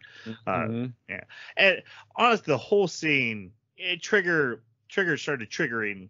Like, there hasn't been a ton of action up to this point, and I was really like, oh, there you are, Studio Trigger. I've been waiting. Yeah. Exactly. But what we did learn from this scene is that the reason mages need a staff is to focus. It doesn't keep them from casting, but they can't focus because when her explosion magic is very scattered. It's almost shotgunny when she does it. And I think she also winds up not using the mana effectively. And what I mean by that is quantity too. So like she goes through so much mana so fast here. So I think the staff is probably another way to like more effectively use less mana too. Not just for accuracy, but maybe just in principle. They stop the bleeding, but she is badly hurt and they have no healer. And she's out of mana. The solution they come up with is to cook the kelpie liver. And they end up cooking a bunch of the kelpie anyway, and eating a bunch of the meat. But the liver, specifically to help restore her blood and stuff.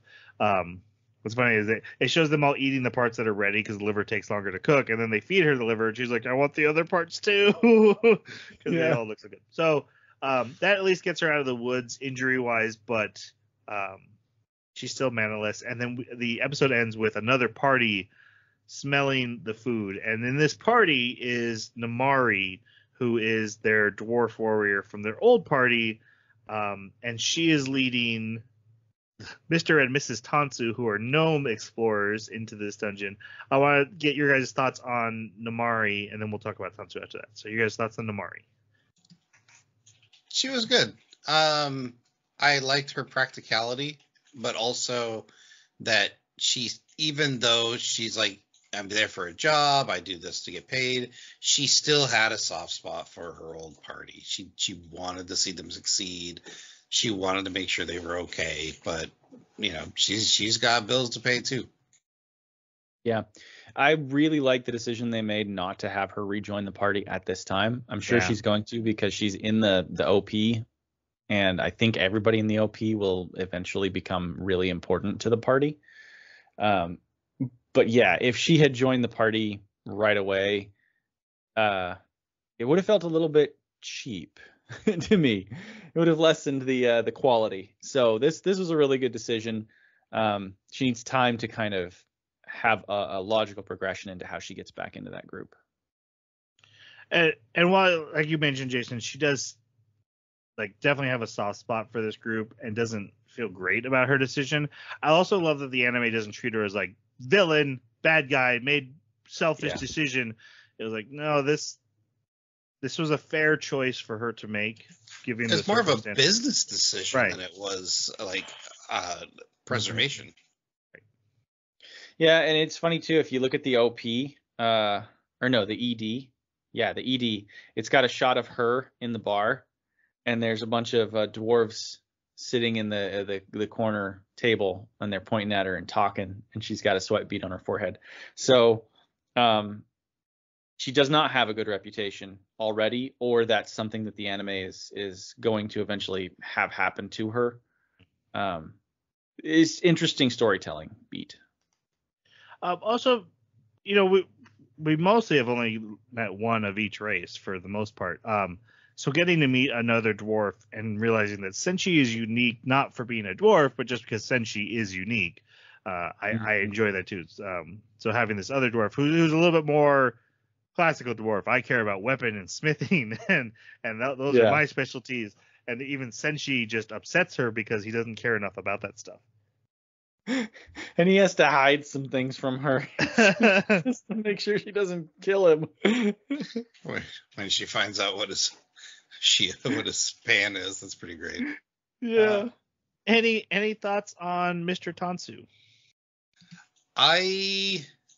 Again, he's a shrewd businessman. He is there for a job, and he's there for compensation. And if you want his help, especially since he's got a job to do, you're going to need to pay him. Which makes sense to a degree, but I mean, it's a little self-centered because it's like he's right there. You just cast a quick spell. Come on. What I liked about his party being there, however, because this had the potential of just feeling very shoehorned as far as plot device, going, oh, Marcel's hurt. How are we going to heal her? Oh, healer shows up. Yeah. Again, the best word I can come up with for a lot of the stuff in this anime is clever. It's stuff that was worked in very well and woven in very well. He's there to study more about why this castle is underground and has become a dungeon. And it's not expedition dumped. It's not, it doesn't feel forced. They just happened to be there because they were doing some more study and investigation and happened to cross their party at the same time the audience gets more world building. I thought that was really cool. Yeah, I agree. And I like the conversation that he has with the lord of the area later, But yeah, it kind of really gives us a hint at this dungeon is the center of some greater turmoil. And as we've talked about before, like what makes this dungeon unique is the immortality of it, which they call a curse, but to me seems more like it's probably going to have its origin in a tragedy. Based on, I think it's that elf that's doing it, probably to like preserve the prince or something. Yeah, that makes the reason I brought him up to talk about him was that second scene with the Lord. The way they use that, they set it up great here because he mentions that, you know, I'm here for the circles, and he talks about the curse of the dungeon. But then he has that conversation with the Lord, and it gives you so much history so quick about like the elves and the dwarves were fighting, and the elves allowed the humans to come here, which you almost never see. It's almost always humans, you know, are allowing the elves. Yeah, and we'll let the elves keep that forest over there. The dwarves will keep that mountain. Mm-hmm. It's almost always human supremacy, and it's the first time I think I've ever seen where they're like, we'll allow the humans to have like an area. We're giving this crap place, and the elves are even like, hey, actually, that's our dungeon. We want it back right now. Yeah, give it back. Which is, none of it is really important to what's happening to our main characters right now. It's not what they're cared about. They're not even, you know, they're not thinking about conquering the dungeon. That question comes up at one point, and Laos is like, I don't know, I haven't thought about it. But again, it gives you that, like, this world is bigger than this one story. There's political things going on everywhere. Everyone's having their own major story. We're just jumping into this one slice of it, which I love. And we get a small taste of it back with the orcs, because he asks Laos, like, what are you going to do? And you slay the mad mage and take his place and own the dungeon. Mm-hmm. The one thing I cannot believe is real is the name of Mr. Tansu's companions, Kiki and Kaka. Yes. Can't remember which is which either. Kiki's the girl, Kaka's the guy. Yes. But I don't think I've ever heard the name Kaka ever. Not as a name. Right? Right. So yeah, this group shows up. They're like, no, we're not helping. We're, you know, Marcel is upset at Namari. Mr. Tansu's like, look, you guys just need to do the dungeon thing and go home. Like, it's not my problem. And they're like, oh, there's a, oh gosh, sorry, help me out. Water, Undyne. There's an Undyne out there. And he's like, well, we're gnomes. Okay, we get along well with spirits. It'll be fine. They go out, and the Undyne attacks them because it's so angry. And he pulls Namari in front of him, and she gets headshotted. My jaw dropped. Like, I know we've established you're not going to die. But I'm like, in most anime, they'd show that, and it'd be fine. Like, oh, I scratched my head. No, she's got a freaking hole right in the center of her head. Drilled. Yep. She done. Yeah, he pulls her in and revives her, and so he changes his mind. Pissed. Yeah. But he points out that's literally what you're here for. I have revival magic. You're a bodyguard. Which one of us should die? Yep. Yeah, he comes up with a deal with Laos and Senshi that, hey, you guys help me look for these circles, and I will heal your companion. So they go into these stairs where there's just overgrown roots everywhere. And he's like, hey, guys, clear the roots so I can read this Elvish. And when they do, the roots attack them. It grabs Kaka, I believe. And the girl. So Kiki? Oh, it'd be Kiki then. And she has a crossbow. And crossbow got taken up with her. Yep. And Leo's like, oh, it's tentacles. And they're like, well, you need to stop it. He's like, there's not a whole lot you can do against tentacles. They paralyze you the instant that they grab you. But he comes up with a plan, borrows Senshi's helmet, and jumps up into the tentacles. And he frees the crossbow, which Namari is able to fire and kill the monster, saving them. And then he has big old swollen, puffy, stung face for the rest of the episode. And Mr. Tansu heals everyone, including Marcel. This is also where we learn that Senshi's pan is adamantine, and they eat the tentacles, which looks like a banana, probably very much on purpose. But yeah, it reminds me of a plantain banana because it separates so much more easily, or a durian, the way a durian separates up. I love Senshi's holding it, and he's like, guys, what do I do with this? They're like, why are you holding that? He's like, well, I grabbed it, and then it paralyzed my hand, and now I can't let go of it. Yeah. So they pour vinegar on it, and then they eat it, and then I was like, no, I hate vinegar. I would never eat that in a million years. Yeah. I mean, you guys should know about me. I hate vinegar. What about soy sauce? Yeah, I like soy sauce. I even like sushi, and yes, I know. Tabasco, must have. Yeah, and I know vinegar, but I like. So hot sauces, when it comes to hot sauce, the less vinegar flavor there is, the more I like the hot sauce. Ah. So Tabasco is actually pretty low on my list. What are we doing now? What? Sweet Hot and sour soup. Quit mentioning Krillin. We have to move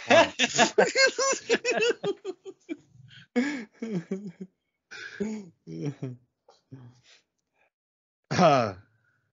Also we learned Senshi hates resurrection magic. It's the worst. It's too easy. Too easy and unnatural. He's gonna claw back from the other side. I'm doing it my own. Resurrect myself. Yeah. So they come because the pan is adamantine. They decide to trap the Undying. Oh, so okay. Yeah. Marcel, you go back with them. Tansu's like, we're going back. We because of the Undying being so mad, we can't go further. We're going back. We're gonna wait a week and then we'll come back. And they're like, okay, Marcel, you go with them because your mana's all gone and you need to heal up. And she's like, no, I want to stay. Let's capture the Undying and I'll drink it and get its mana. So the plan is catch it in the pan with the lid, cook it until it's dead, and then drink it. They made a mana potion. I love that. That is so cool. So the plan, the pans are able to block the attacks, but Leos is not strong enough to hold the pan. He needs superpowered dwarf strength. So Namari jumps out and helps, and her and Senshi are able to trap it and get it onto the fire and hold it till it burns their hands, but it cooks the Undying. Marcel does drink it, but then they're like, nah, if you want to get the nutrients, we need to cook it. And they make a soup. Yep. A stew, yeah. And then everyone eats the stew together. They convince the prissy Mr. Tansu to even eat dungeon food. Then her mana comes back. Yep, she gets her mana back and then go on. They come to another tower of stairs, and this one is full of tentacles and vine monsters and plants. And then giant frogs attack them and start stealing their weapons. So great. And while the only one left is Senshi's axe, so they're fighting with a monster over that. So Chilchuck realizes the frogs aren't hurt by the tentacles, so he carves out frog skin, wraps it around his hands, and uses that to pull a monster out of a trap. He gets grabbed by the frog, but the trap goes off and kills the frog.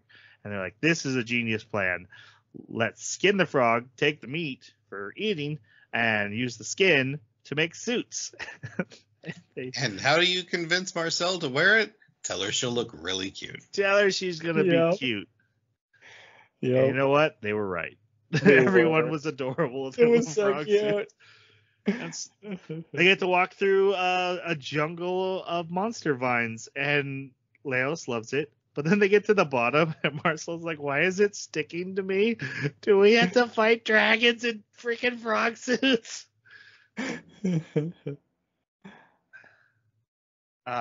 Then we get the scene of Tansu's group going back, and this is where he has that conversation we already mentioned with the Island Lord about the elves want the dungeon. And he's like, hey, man, we got to get that immortality spell, so don't give it to them yet. We'll stall them, and we'll find that spell. And then we had mentioned, again, the corpse retrievers are like the tow truck. Namari actually goes there and is like, have you collected a human who looks like this? He's like, that's Fallon. because he asked the age. She's like 20 to 40. He's like, oh, you mean Fallon? You know she's like 20. What are you doing? Because dwarves don't know how humans age. Nope. But no, they do not have Fallon. They get to the next floor, which is the castle town. Which is floor 5, right? Floor 5. And they find the home of the orcs, get some supplies from there, and then they find a bunch of burnt and killed wargs, which mean the dragon is nearby. Senshi makes bread so they won't have to fight it on an empty stomach this time, and they come up with a clever plan to kill the dragon using falling buildings, narrow alleyways, and distraction. I love that. How big is the dragon? I'd say about as high as that thing up in there. You mean where the dragon literally looked like he bunked his head? Oh yeah, I guess that would be that.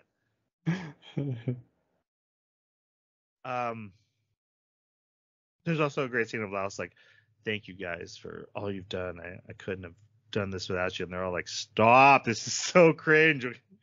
Say that kind of anime. Yep. I actually loved that he actually said you're being cringe. Yeah. Oh, you didn't say that in the sub. Oh, yeah, Chilchuk said. Oh. They get into place. Marcel rigs a building to explode with elven runes, which, you know, I didn't even put together that the runes is what made the dungeon we created in the first place, but that all makes sense that they use the runes for magic spells because that's what we see here. It's basically setting a fuse up for her. Mm-hmm. The others distract the dragon and get it to chase them, and they use the pans to block its flame, but Laos didn't remember that it would then get hot because it's a pan and distributes heat evenly. So they lose the lid, but they keep running. They actually run straight to Marcella. She's like, wait, that's early. Are we going early? Okay, we're going early. And she drops the building, and it lands on the dragon, who then just stands back up and shrugs it off like, I'm a freaking dragon. What are you doing? I'm fine. So Laos and Chilchuk wake up underneath its head after it stomps, and he's like, oh man, I just need to get my sword and I can stab it. But the sword, still with the mollusk inside it, who likes to react to danger, jumps away because it's not going to mess with the dragon. And Chilchuk sees this. One thing I love about Chilchuk is how observant he is. He seems to know what's going on with all the other members of the party, and he realizes instantly what has happened. Like, oh, that son of a, he kept him. I'm gonna kill him. Yeah, those two and Senshi, they have to hide under the dragon's belly, who's like looking down between its legs. They're like, this is where we live now, at a dragon's crotch. That's what Chilchuk said in the dub. It's great.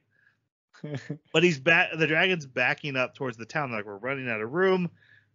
So Senshi jumps out to sacrifice himself. The dragon steps on him. Chilchuk runs out. I forgot to mention Senshi's knife. Senshi has a cooking knife made of mithril that can cut through anything. They stab the dragon in the toe, but it can't feel it because it's just a little cooking knife, and it didn't pierce. It goes through the armor, but doesn't do anything. Anyway, Chilchuk picks that up and throws it at the dragon's eye, and it works. So they get Laos' sword. He runs up and meets up with Marcel, and they come up. He comes up with a plan. I'm going to stand on the pan. You're going to blast the plan, and I'll land on the dragon's face, and then I'll be able to kill it, which actually works. But he needs to get under its chin, so he puts his leg in its mouth, and then while dangling from its mouth, stabs it in the chin, losing his leg in the process. This was so good. It wasn't a matter of, oh, I'm just going to willpower my way through it for my friends, for my sister. It was a tactical decision with sacrifice to get into the right position. So good. Yeah, it takes his leg, but he's able to get that killing blow. Mm-hmm.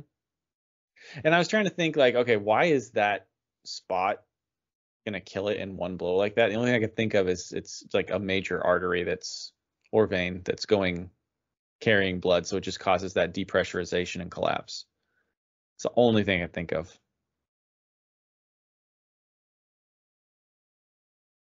All right. That's important. No, I'm not saying it's not. I get my thought had went to. I actually agree with you, Jeremy. As much as I do love emotion and willpower winning the day, I don't mind when good tactics and smart decision making and true sacrifice also win the day. Yeah. I just really appreciated this because this devolved, like their plan devolved into pure panic so fast. Mhm. Like, and it was fairly realistic in that perspective that like, all right, we got this great plan to take down this enormous beast. Oh, it just Dragon. thought that tickled. Oh no. Now Yeah. what? They had no plan B. Like, Yep. Yep. I thought that was great. That there's no plan B, no plan C. It was just pure panic, and 3 people got severely injured because of it. Mhm. Yep. Look, you need to let the Krillin thing go. This is getting out of hand. He said something about a Destructo Disc this time, right? I heard Destructo Disc. That's how the leg got attached. Yeah. So Krillin finally hit something. the dragon falls to its death. Laos falls without a leg. Marcel comes up and she heals everyone. This is an amazing scene. She heals Chilchuck first, and he starts screaming in pain. And then she's like, wait, what just happened? She's like, no, it's healing magic. You get a pain backlash because you heal so fast. And so she's like, no. And she's like, I'm fine. I'll do it the normal way. She looks That'll take so months. evil with like, I'm going to heal you right now. It's going to be so quick. And then she goes over, she reattaches Laos's leg, which I love it itches, and he shows him constantly scratching at it for the rest of the time until other stuff happens. But cool attention to detail that both his armor doesn't grow back or anything, and we constantly see that scar and wound for the rest of the time he has it. And then they get to work on retrieving Salad. Love this scene because Yeah. Krillin gets stepped on. You're a I menace. really appreciated that it wasn't like, okay, we killed the dragon and then like there's like some sort of montage and then it's like, oh, we got sister back and like, you know, oh, we're heading to say, you know, we won the day. It wasn't that. It was like, okay, now the real work begins now that you have access to it. And so yeah, having to dig through multiple car-size organs. Right. And the scale of it, the fact that they have to like make a tunnel into the body just to get to organs because of how thick the skin is, thick the muscle is, that they're literally like, we're going to need a light in here. And he's like, oh no, we can't do that. Nope. So eventually they find the stomach and they pull it out and they open it and it's empty. And I go, maybe we're too late. And so then they check the intestines and they're empty. And then Laos remembers that dragons also put stuff. They're like owls. You can think of it as a pellet, right? Yeah, but they use it for fuel for their fire. So it's in the fuel bag. So they cut open the fuel bag and there are a bunch of bones. But there also are the warg bones in there. And the anime goes through the grueling task of bone by bone reconstructing someone. Now they're like, okay, let's just take all the bones up to the corpse retrievers. They'll know what to do. And they're like, or Marcel's like, no, we can't. With this much time from the death, the soul is And almost damage to the body. Yeah, the soul is almost completely unbound. We don't have time to move it.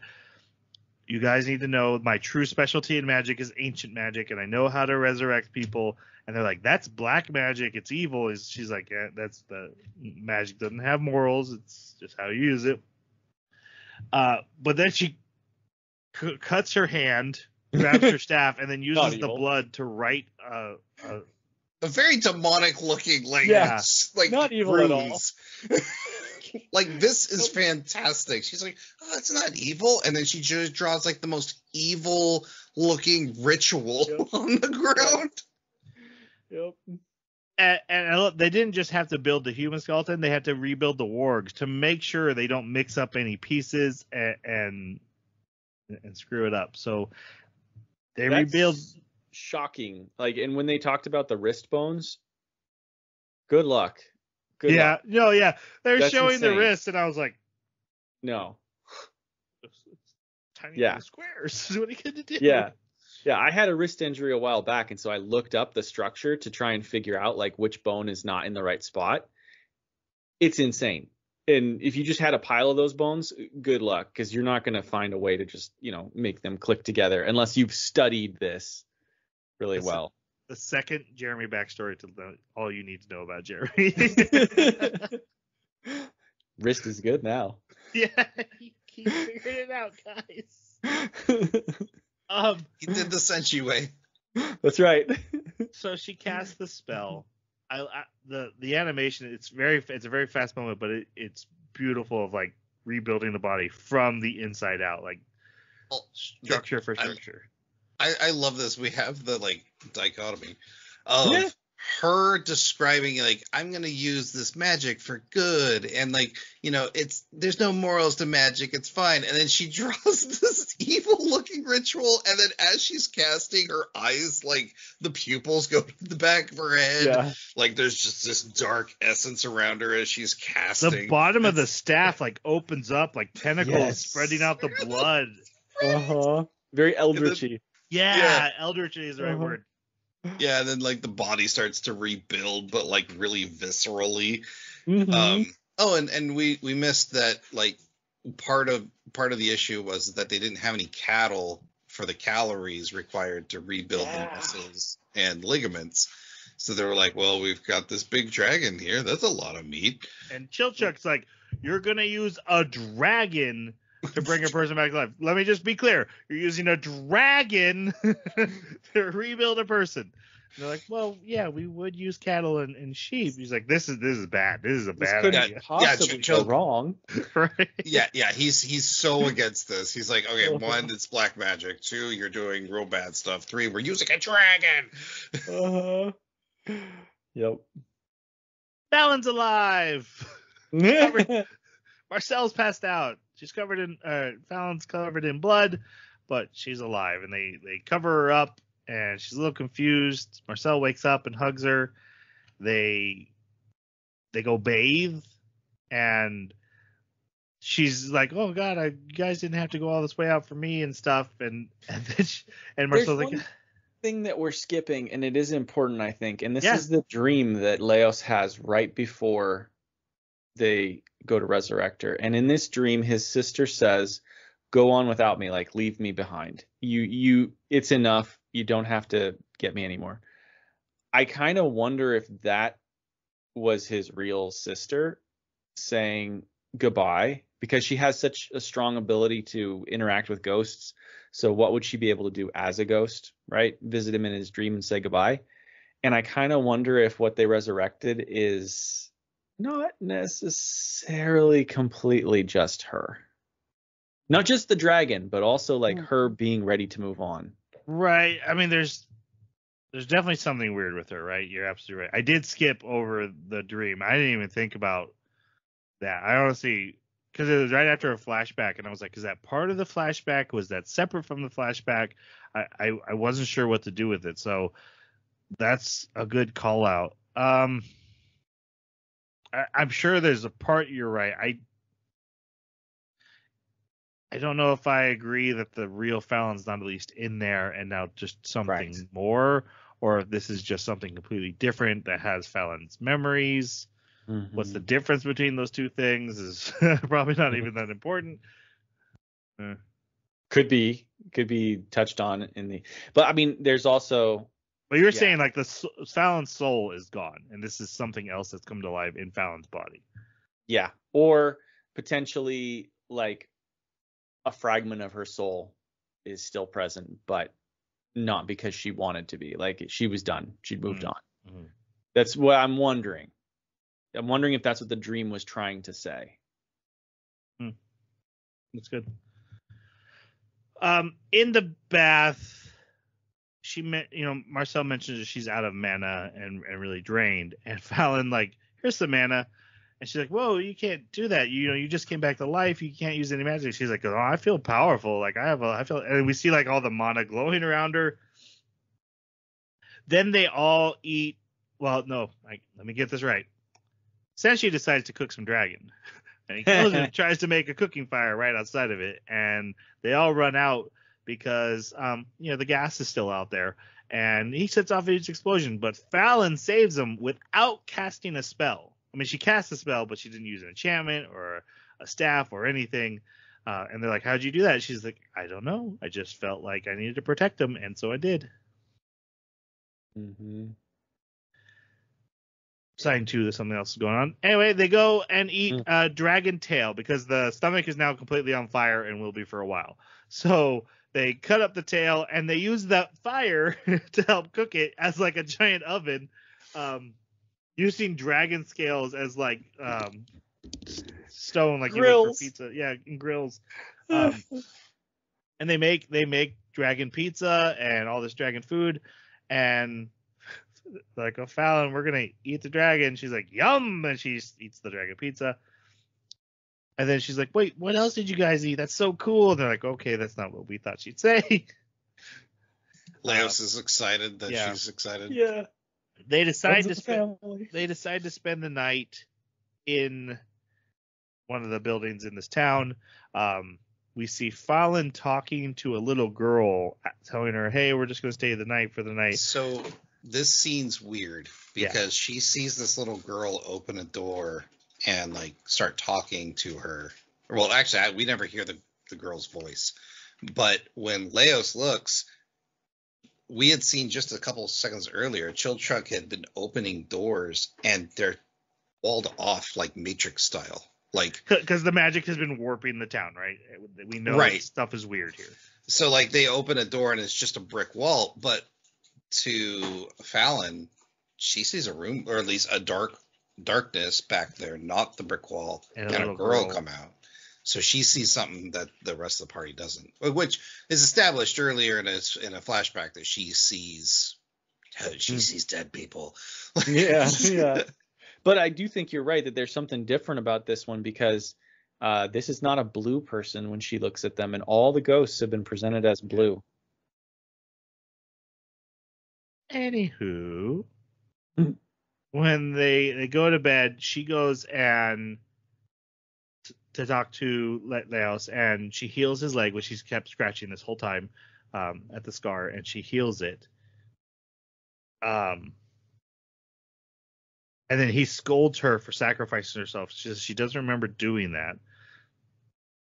And then we see the or what I assume is the mad mage, the elf we saw from the paintings, checking out the resurrection circle. Now, they'd had a conversation about that circle, and Marcel had been like, let's just make sure we erase it before we go. She's like, I'm not ashamed of what I do, but let's not mention the resurrection to people because it'll get some bad stuff. And then the 12th episode ends with that mage, the elf, finding the circle. So that's where we're stopping for now. All right, it's time for our final reviews. Jeremy, hit us with your final review. I love it. It's great. It's funny. The technical presentation of how the dishes are made is fun for me. I love it. I can't gush enough about the world and just the cleverness of the story building in this anime. It's really cool. It really scratches that itch for like a micro made in Abyss and even a touch of like Cells at Work vibes that I get from it. So really, really enjoyed it. This one is a 5 for me. All right, Jason? I'm mirroring a lot of what Jeremy said. Like the cleverness of the storytelling is fantastic, and the world building is probably some of the best that we've seen in quite some time. I agree. Oh, what blows it's Krillin out of the water. I would say that, but blows Krillin out of the water. Definitely. Yes. What doesn't blow Krillin out of the water? You need to stop.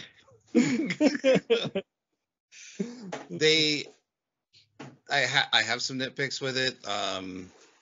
It was funny, but it wasn't laugh out loud funny. The action was decent, but it wasn't out of this world, and the cooking was not. After a while, just kind of wasn't my taste. I'm gonna give this a 4. It's a high 4, but it's not quite what I'm looking for in an anime. But the technicality, the animation, and the storytelling is top notch. So I'm gonna give it a 4. My real only nitpick with it is that it's a Studio Trigger anime, and there's no hype. Like, where's the raw pumping adrenaline that I associate with Studio Trigger? Whether it's a fireman turning into a giant mecha, or twin star destroyers and lightsabers coming out of 12 places, like whatever. Or a living dress turning somebody. Yeah, galaxies being thrown at each other. Or destructo discs, but oh wait. I really like it. I do think it's missing that hype. I'm gonna go 5. I'm gonna go 5 for now. I'm enjoying watching it. The characters are so good. I think that I latch onto them the most, and I'm just really excited to see just where they end up, what happens to them. I don't really care that much about the Mad Mage. I know it's going to be a major part, but I just want to see, especially now with Fallen on the team or whatever they're having to deal with Fallen, that completely changes the trajectory of the anime. It can go in any direction it wants now. There's a ton of possibility. That's super fun. The animation's gorgeous, so I could use some more hype, but I'm still going to 5. They didn't write it though. I know. How can they do hype if they don't have anything to hype about because they didn't write it? I don't think they're gonna go too crazy with hype, even in the second half. I don't think they are. I'm not, guys. I gave it a 5. Back off. I'm just saying. I wish there was some hype. I'm not saying there has to be, or even, whatever. You could go watch Darling in the Franxx again. I don't think Krillin's in that one. Is that Trigger? Yeah. I looked up a top 10 anime by Trigger, and it was in the list. It's the only reason I know. They don't always hit. I guess Little Witch Academia is also one of theirs. I hear it's great. I haven't seen it. I hear it's great. I bet you I would like it if I had the time to watch it. All right. Yeah, 5 for me. That's good enough. Our next episode is going to be featuring the next 12 episodes of this anime. More Dungeon Meshi, more Delicious in Dungeon. So we will see where this goes, where it ends. Again, probably more than anything, I'm excited the fact that we just get like a resolution, an ending. So looking forward to that. If you have thoughts on the first half of Dungeon Meshi that you would like to share to us, things you would like to correct, tell us we're right, tell us we're wrong, whatever you need to do, you can reach us on our Twitter at Baka Podcast, on our website, the animebakaclub.com. Hit that contact us button. It's going to come back to us. Or wherever you found this podcast, there's probably a comment section or a review or something you can hit with 5 stars and a thumb or a bell. Sparkles. I don't really care what it is. Just hit it. That'd be great. Thank you so much for listening along and coming on our Delicious in Podcasting. No, that's terrible. Sometimes you just gotta throw things out there, see how they land. Let's say goodbye. Krillin in Dungeon. Thanks for listening.